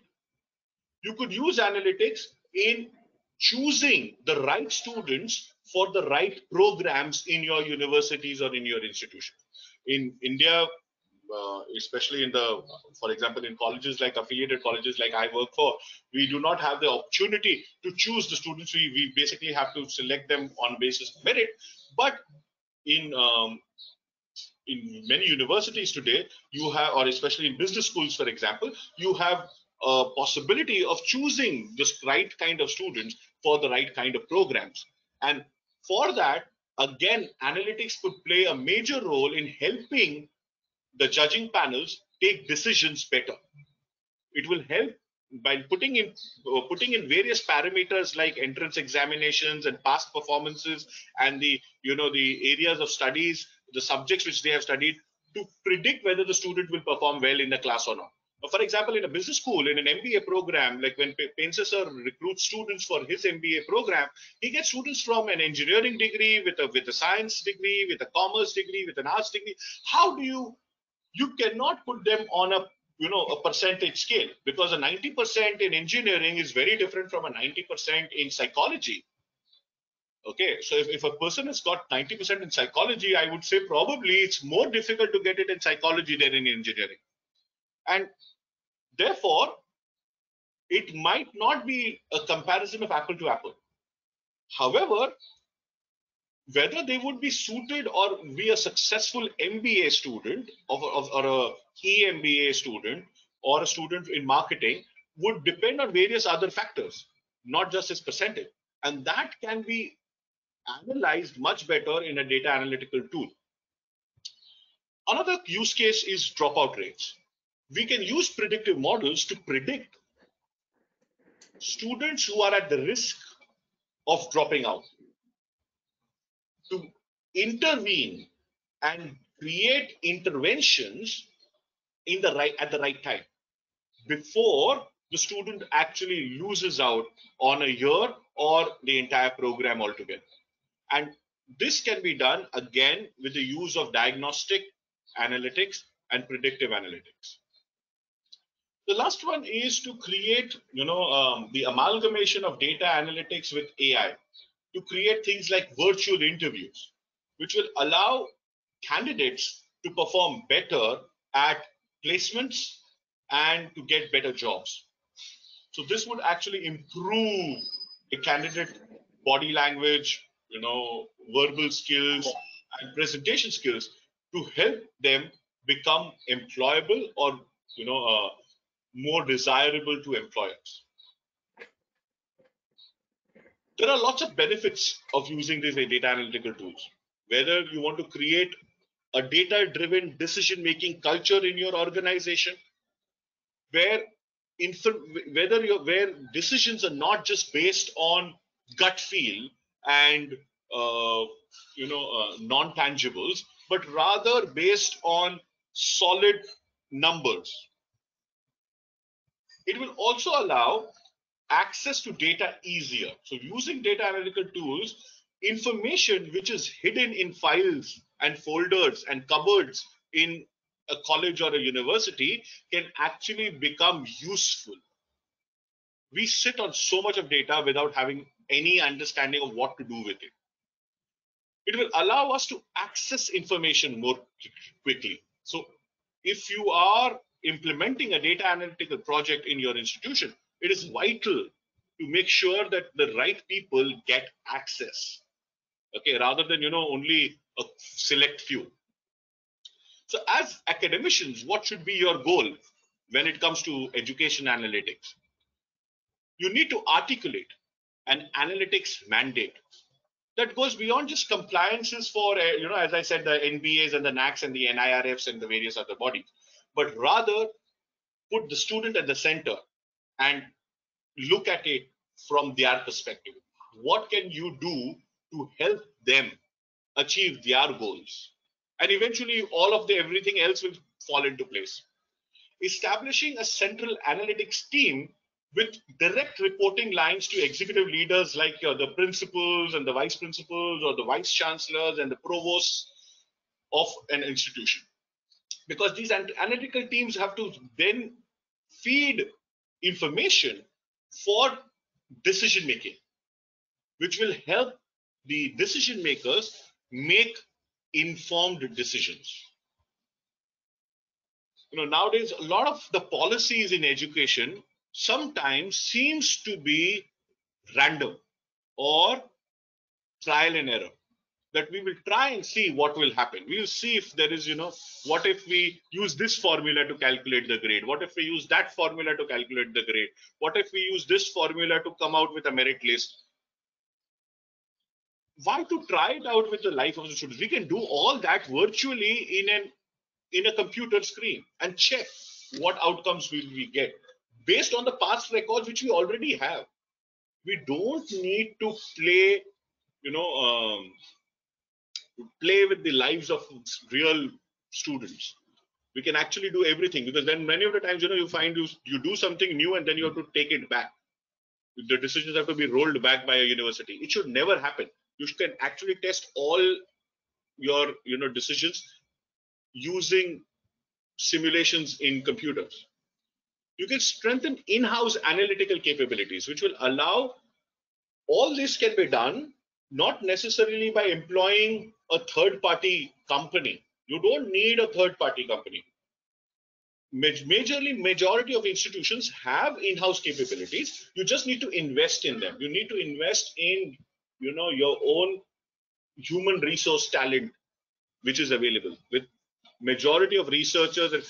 As long as we put focus onto improving our own systems, we will be able to do that. And do not let great be the enemy of good. This is something which I've learned a lot. Many of the times, people pride themselves on being perfectionists. It's good to be a perfectionist, but till you get a perfect solution, you don't kill time. That's something which I really believe, that we waste a lot of time in trying to find the utopian view, okay, and not look at practical opportunities which are at hand.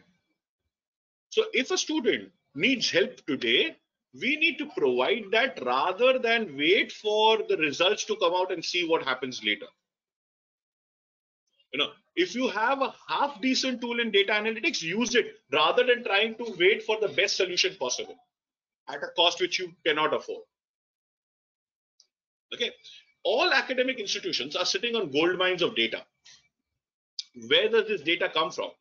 We have basically 4 categories of major sources of data. Student data, which is sitting in our ERPs or MIS systems. Course data, which is sitting in our LMS systems, which is whether our Moodles or Blackboards or whatever software which we use. The instructor data, which is sitting in our things like service books and timetables and various other forms of unstructured files. A facility data, which is there in our offices or back offices or whatever departments which we call, which deals with classroom utilizations and resource allocations and lab work, such as timetables and library information and all of that. Now, all of this, when put together, can be of great use in uncovering real value for an organization. Let me just give this is a small list of all the internal systems and external systems which are out there, which can be used. So, as I said, student recording systems, whether it's an MIS or whatever software you want to call it, where when your student gets admitted, you put in all the data. Okay, so now, for example, in the Mumbai University systems, we have these portals where we do the registration. So the university has all of this data lying with them. Are they, which they use for admissions, but is it just used for admissions? Can we do something more with it? And the answer is there is a lot more we can do with that. We can predict, better whether when a student goes to that admission portal, can that portal tell the student when he uploads all his information, which are the likely colleges which he's going to be selected in? With the past information, I'm sure it's not too difficult for the system to do that. Okay, based on all the various quotas and categories and minorities and non-minorities and everything in the data already being in there, it could easily predict and tell a student what are the realistic chances of him filling. So when a student wants to fill up a form online for a CAP in engineering, why should he be filling up choices which he or she may never be able to get? Can the system be helpful in that? Or do we really need to even fill up a choice? Can the system automatically come up with answers for them, rather than waiting for a long time and going through emotions? Can progression tracking be done using the attendance systems and assessment results of the students, which we generally maintain as part of record keeping? Our LMSs or virtual learning environments which we use, VLE stands for virtual learning environment and LMSs are the learning management system. So it's basically the one and the same, things like Moodle or whatever. That's where we know whether the student is reading our PPTs, whether they are attending our sessions, whether they are watching the videos, whether they are submitting the assignments on time. It can actually tell you as a faculty whether a student is on track or not. The remedial coaching and tutorials which we do will help us tell whether the targets are being achieved. Library can help us about resource utilizations. CRMs, the customer relationship management tools, which can help us check with our employers whether our students are actually performing their jobs well or not. What are the things which are lacking? How can we augment our teaching to help them become better employees?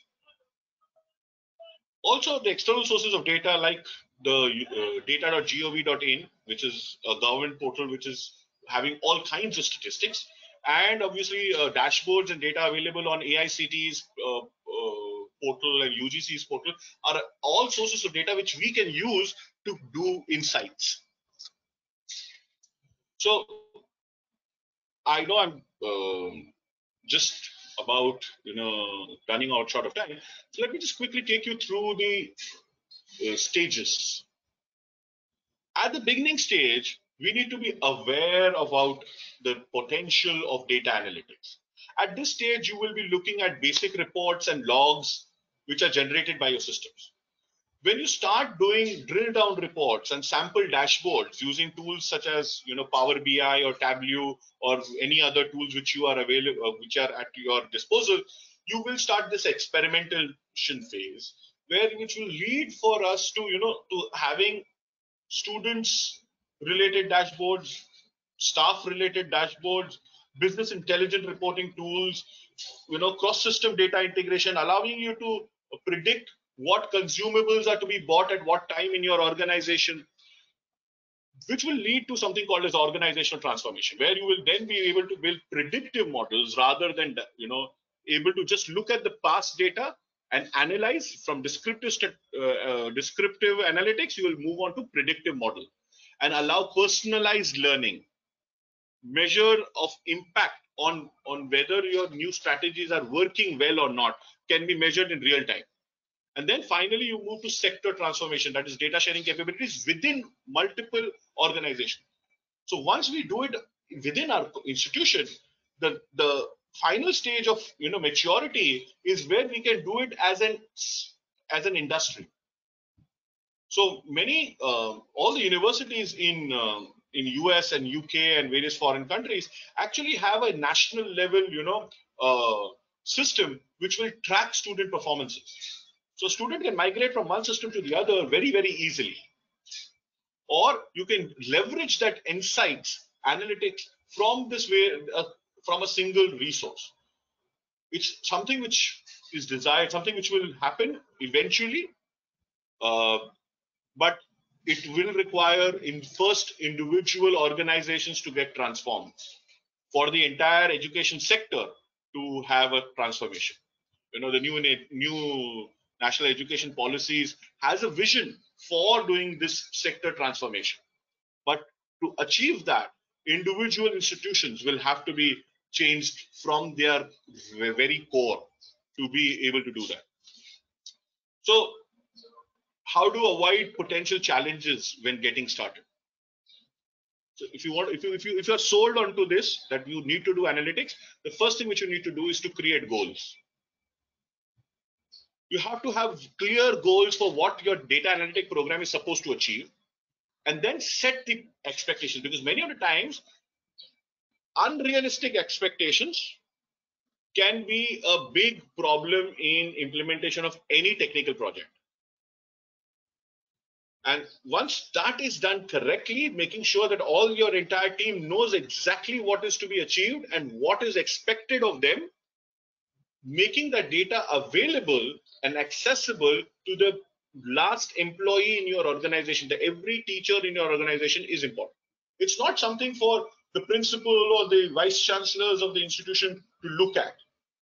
It's for the teachers, the implementers, the executives to actually utilize and leverage, to change their styles, to improve their pedagogy, to improve their teaching methodology.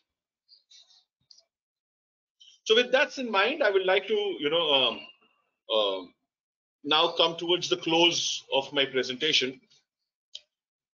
In higher education, this is something which we propose as a data analytic framework. The first one is culture.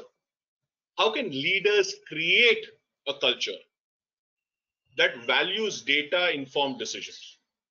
So many of the times people are very proud that I can detect things by just looking at it for 1 second. 1 second mein maine analysis kar liya.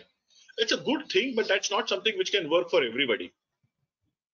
You need to be able to give value to data informed decisions. You need to have business officers who empower staff across the institution to leverage this data and to collaborate across the institution between departments to ensure the maximum benefits can be achieved. There is this 3 stages which we call of implementation: the hindsight, the insight, and the foresight. Hindsight is to know what had happened and why it happened. Insight is to know what is happening today and can we act on this information. And foresight is what could happen and what can we do to achieve this outcome. So from hindsight to move to insight and to move towards foresight is something which an organization needs to plan and utilize data analytics for. So you can not only just at the start, when you start using data analytics, you will start doing with hindsight. You'll try to analyze what has happened and why it happened. And then you will move on to real-time information, real-time dashboards. And then you will be able to do prescriptive or predictive analysis. Finally, the return on investment, that is obviously what kind of outcomes can you achieve and how the data can be improved your processes. And there's this entire framework which you can utilize. There are various tools which are available for you to use. These are some of the industry standards in India. Tableau, Excel, Power BI are something which people already know of. And, especially at ICAI, these kind of workshops, as you might have heard the chairman as well talking about, are being conducted. But if you are already invested into a certain ecosystem, for example, if you are already into Microsoft Teams, then Power BI is a good choice. If you are already, as an organization or as a university, you've already adapted SAP, then SAP Business Objects is something which will suit well with you. If you are already into Google Classrooms, then Google Data Studio might be a better choice for you. So depending on what you already are using, these different tools are there. And obviously you can still use Tableau, you can still use Apache, you can still use Python and any other tool which are out there. But you can start initially with the investment which you already have. You don't need to invest anything. If you already are a Microsoft Academic Alliance partner, you will already have access to Power BI. If you are already an SAP customer, you will already have access to Business Objects. It might not be being used as much, but it's already there. So with that, I come to the close of my presentation today. I think I've just exceeded a few minutes, but I also started a bit late. So if you really want to know more, I would suggest a few places where you can go to. One is on Swayam platform on NPTEL. You have a course called Learning Analytics Tools by Professor Ramkumar Rajendra. A good course I will recommend for people who want to learn more. Then there's the Google Analytics Academy, which offers courses on data analytic tools using Google software. And then obviously there's third party, there are many, but if you are into Google Classrooms, then I would suggest using Learning Mate, which is quite a good tool which is available. Okay, so with that, I think if there are any questions or things, I can definitely take right now.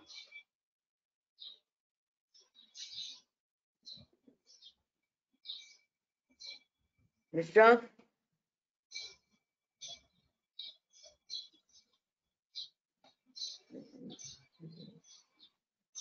हाँ madam, कोई ये है question chat में कोई question है देखो. हाँ एक क्वेश्चन है मैडम.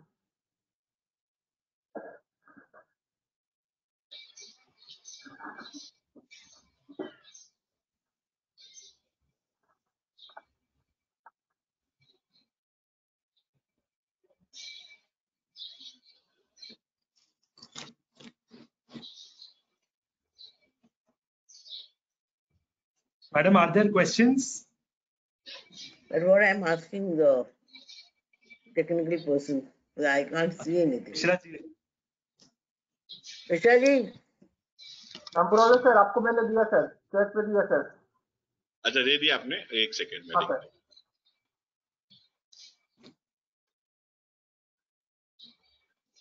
देखिए sir.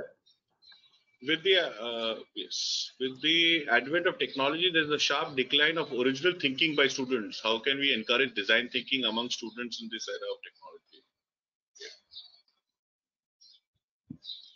I think this question was probably for Pendse sir, but I must say that, original thinking first needs to start from, I always say, the leaders need to first demonstrate it. So if you still carry a book into the class which you have carried for last 10 years and still teach from that same book, first change that. Lead by example, and probably students will follow. Stop giving the same assignments which we have been giving for last 20 years. So that the seniors don't tell them the exact jokes which you're going to crack in class and the exact assignments which you're going to give for any topic. Automatically things will change as long as we start valuing original content. I think original thinking will also come in.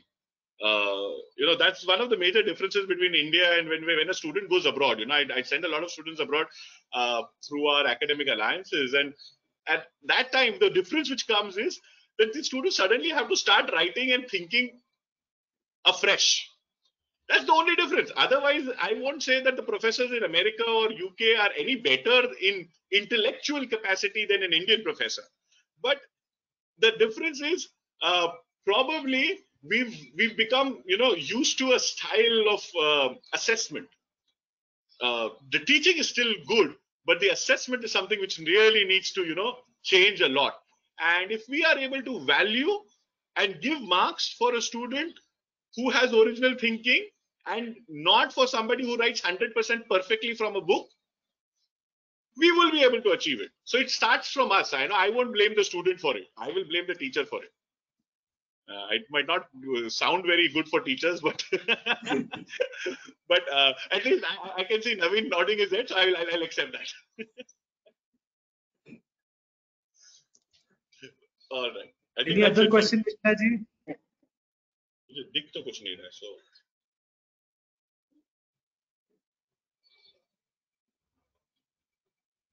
yeah. So, ma'am, can we go ahead with the formal vote of thanks with your permission? Yes, definitely. It was a So on wonderful behalf session. Sure, ma'am. So, Asif, off the record, very good session and very insightful as well. Now, on the record, on the formal vote of thanks. So, on behalf of Mumbai University, Indian Accounting Association, Thane, HSNC University, MMK College, and of course, the most important stakeholder, that is Western India Regional Council of ICAI, I, Dr. Navin Punjabi, thank you all for attending this session. Let me tell you that the whole objective of the faculty development program, when this was being conceptualized at the HSNC University office at Worli, was the true spirit of sharing among faculty members. This program is for the faculty members, of the faculty members, by the faculty members. So it's more like a forum where we all come and meet and smile, because that's where we get to meet each other and we get to share knowledge with each other. So this is the whole objective. It's only that today we had two of the very renowned speakers, Dr. Pradeep Pendse and Asif sir, who have shared on two very important topics, which is design thinking and analytics for education and for institutions. So that was a very insightful session. I may say that they are the two ends of the line, I may say. One is the creative side, which is design thinking, and second is the hardcore number crunching, which is saying use data. So you can strike the balance between the two and see how much data you want and how much creativity you can use to solve a particular problem, because neither in its own spirit may be able to solve any problem individually, so it has to be collectively. So both ends of the spectrum will meet somewhere in the middle, and data and creative thinking may help us solve it. I would also like to thank our very dear friend, Principal Dr. C.A. Kishore Peshori, who is actually one of the conceptualizers of the program, I may say, who delivered the opening remark. Dr. Nishikant, Secretary General of the Indian Accounting Association, who delivered his address. The chairperson of chairperson of WRIC, Manish Gadia ji, vice chairperson CA Drushti Desai, of course our very dear Sabrina Kapoor madam, who has been tirelessly coordinating with so many faculty members and also getting us the best of resource persons always. So I must say, ma'am, that you have been always there and getting us the best of people to listen to, and we can't thank you enough for this. Of course, two of our renowned resource persons, Dr. Pradeep Pendse and Dr. Asif Rampurwala, who have given us insightful session in today's forum. And we look forward to many more such engaging discussions and deliberations at the ICAI forum, ma'am. And our support is always there with you. Whenever you require us for any assistance, anything, we are always there with you as individuals, institutions, in whatever capacity you may take it as. We are always there. Thank you so much, Thank you, and Navin. over to you for closing. Thank you. Thank you, everybody. Thank you, all the participants and our organizers to make this event a success. We look forward for such session with all their supports. Thank you. Thank you. Thank you.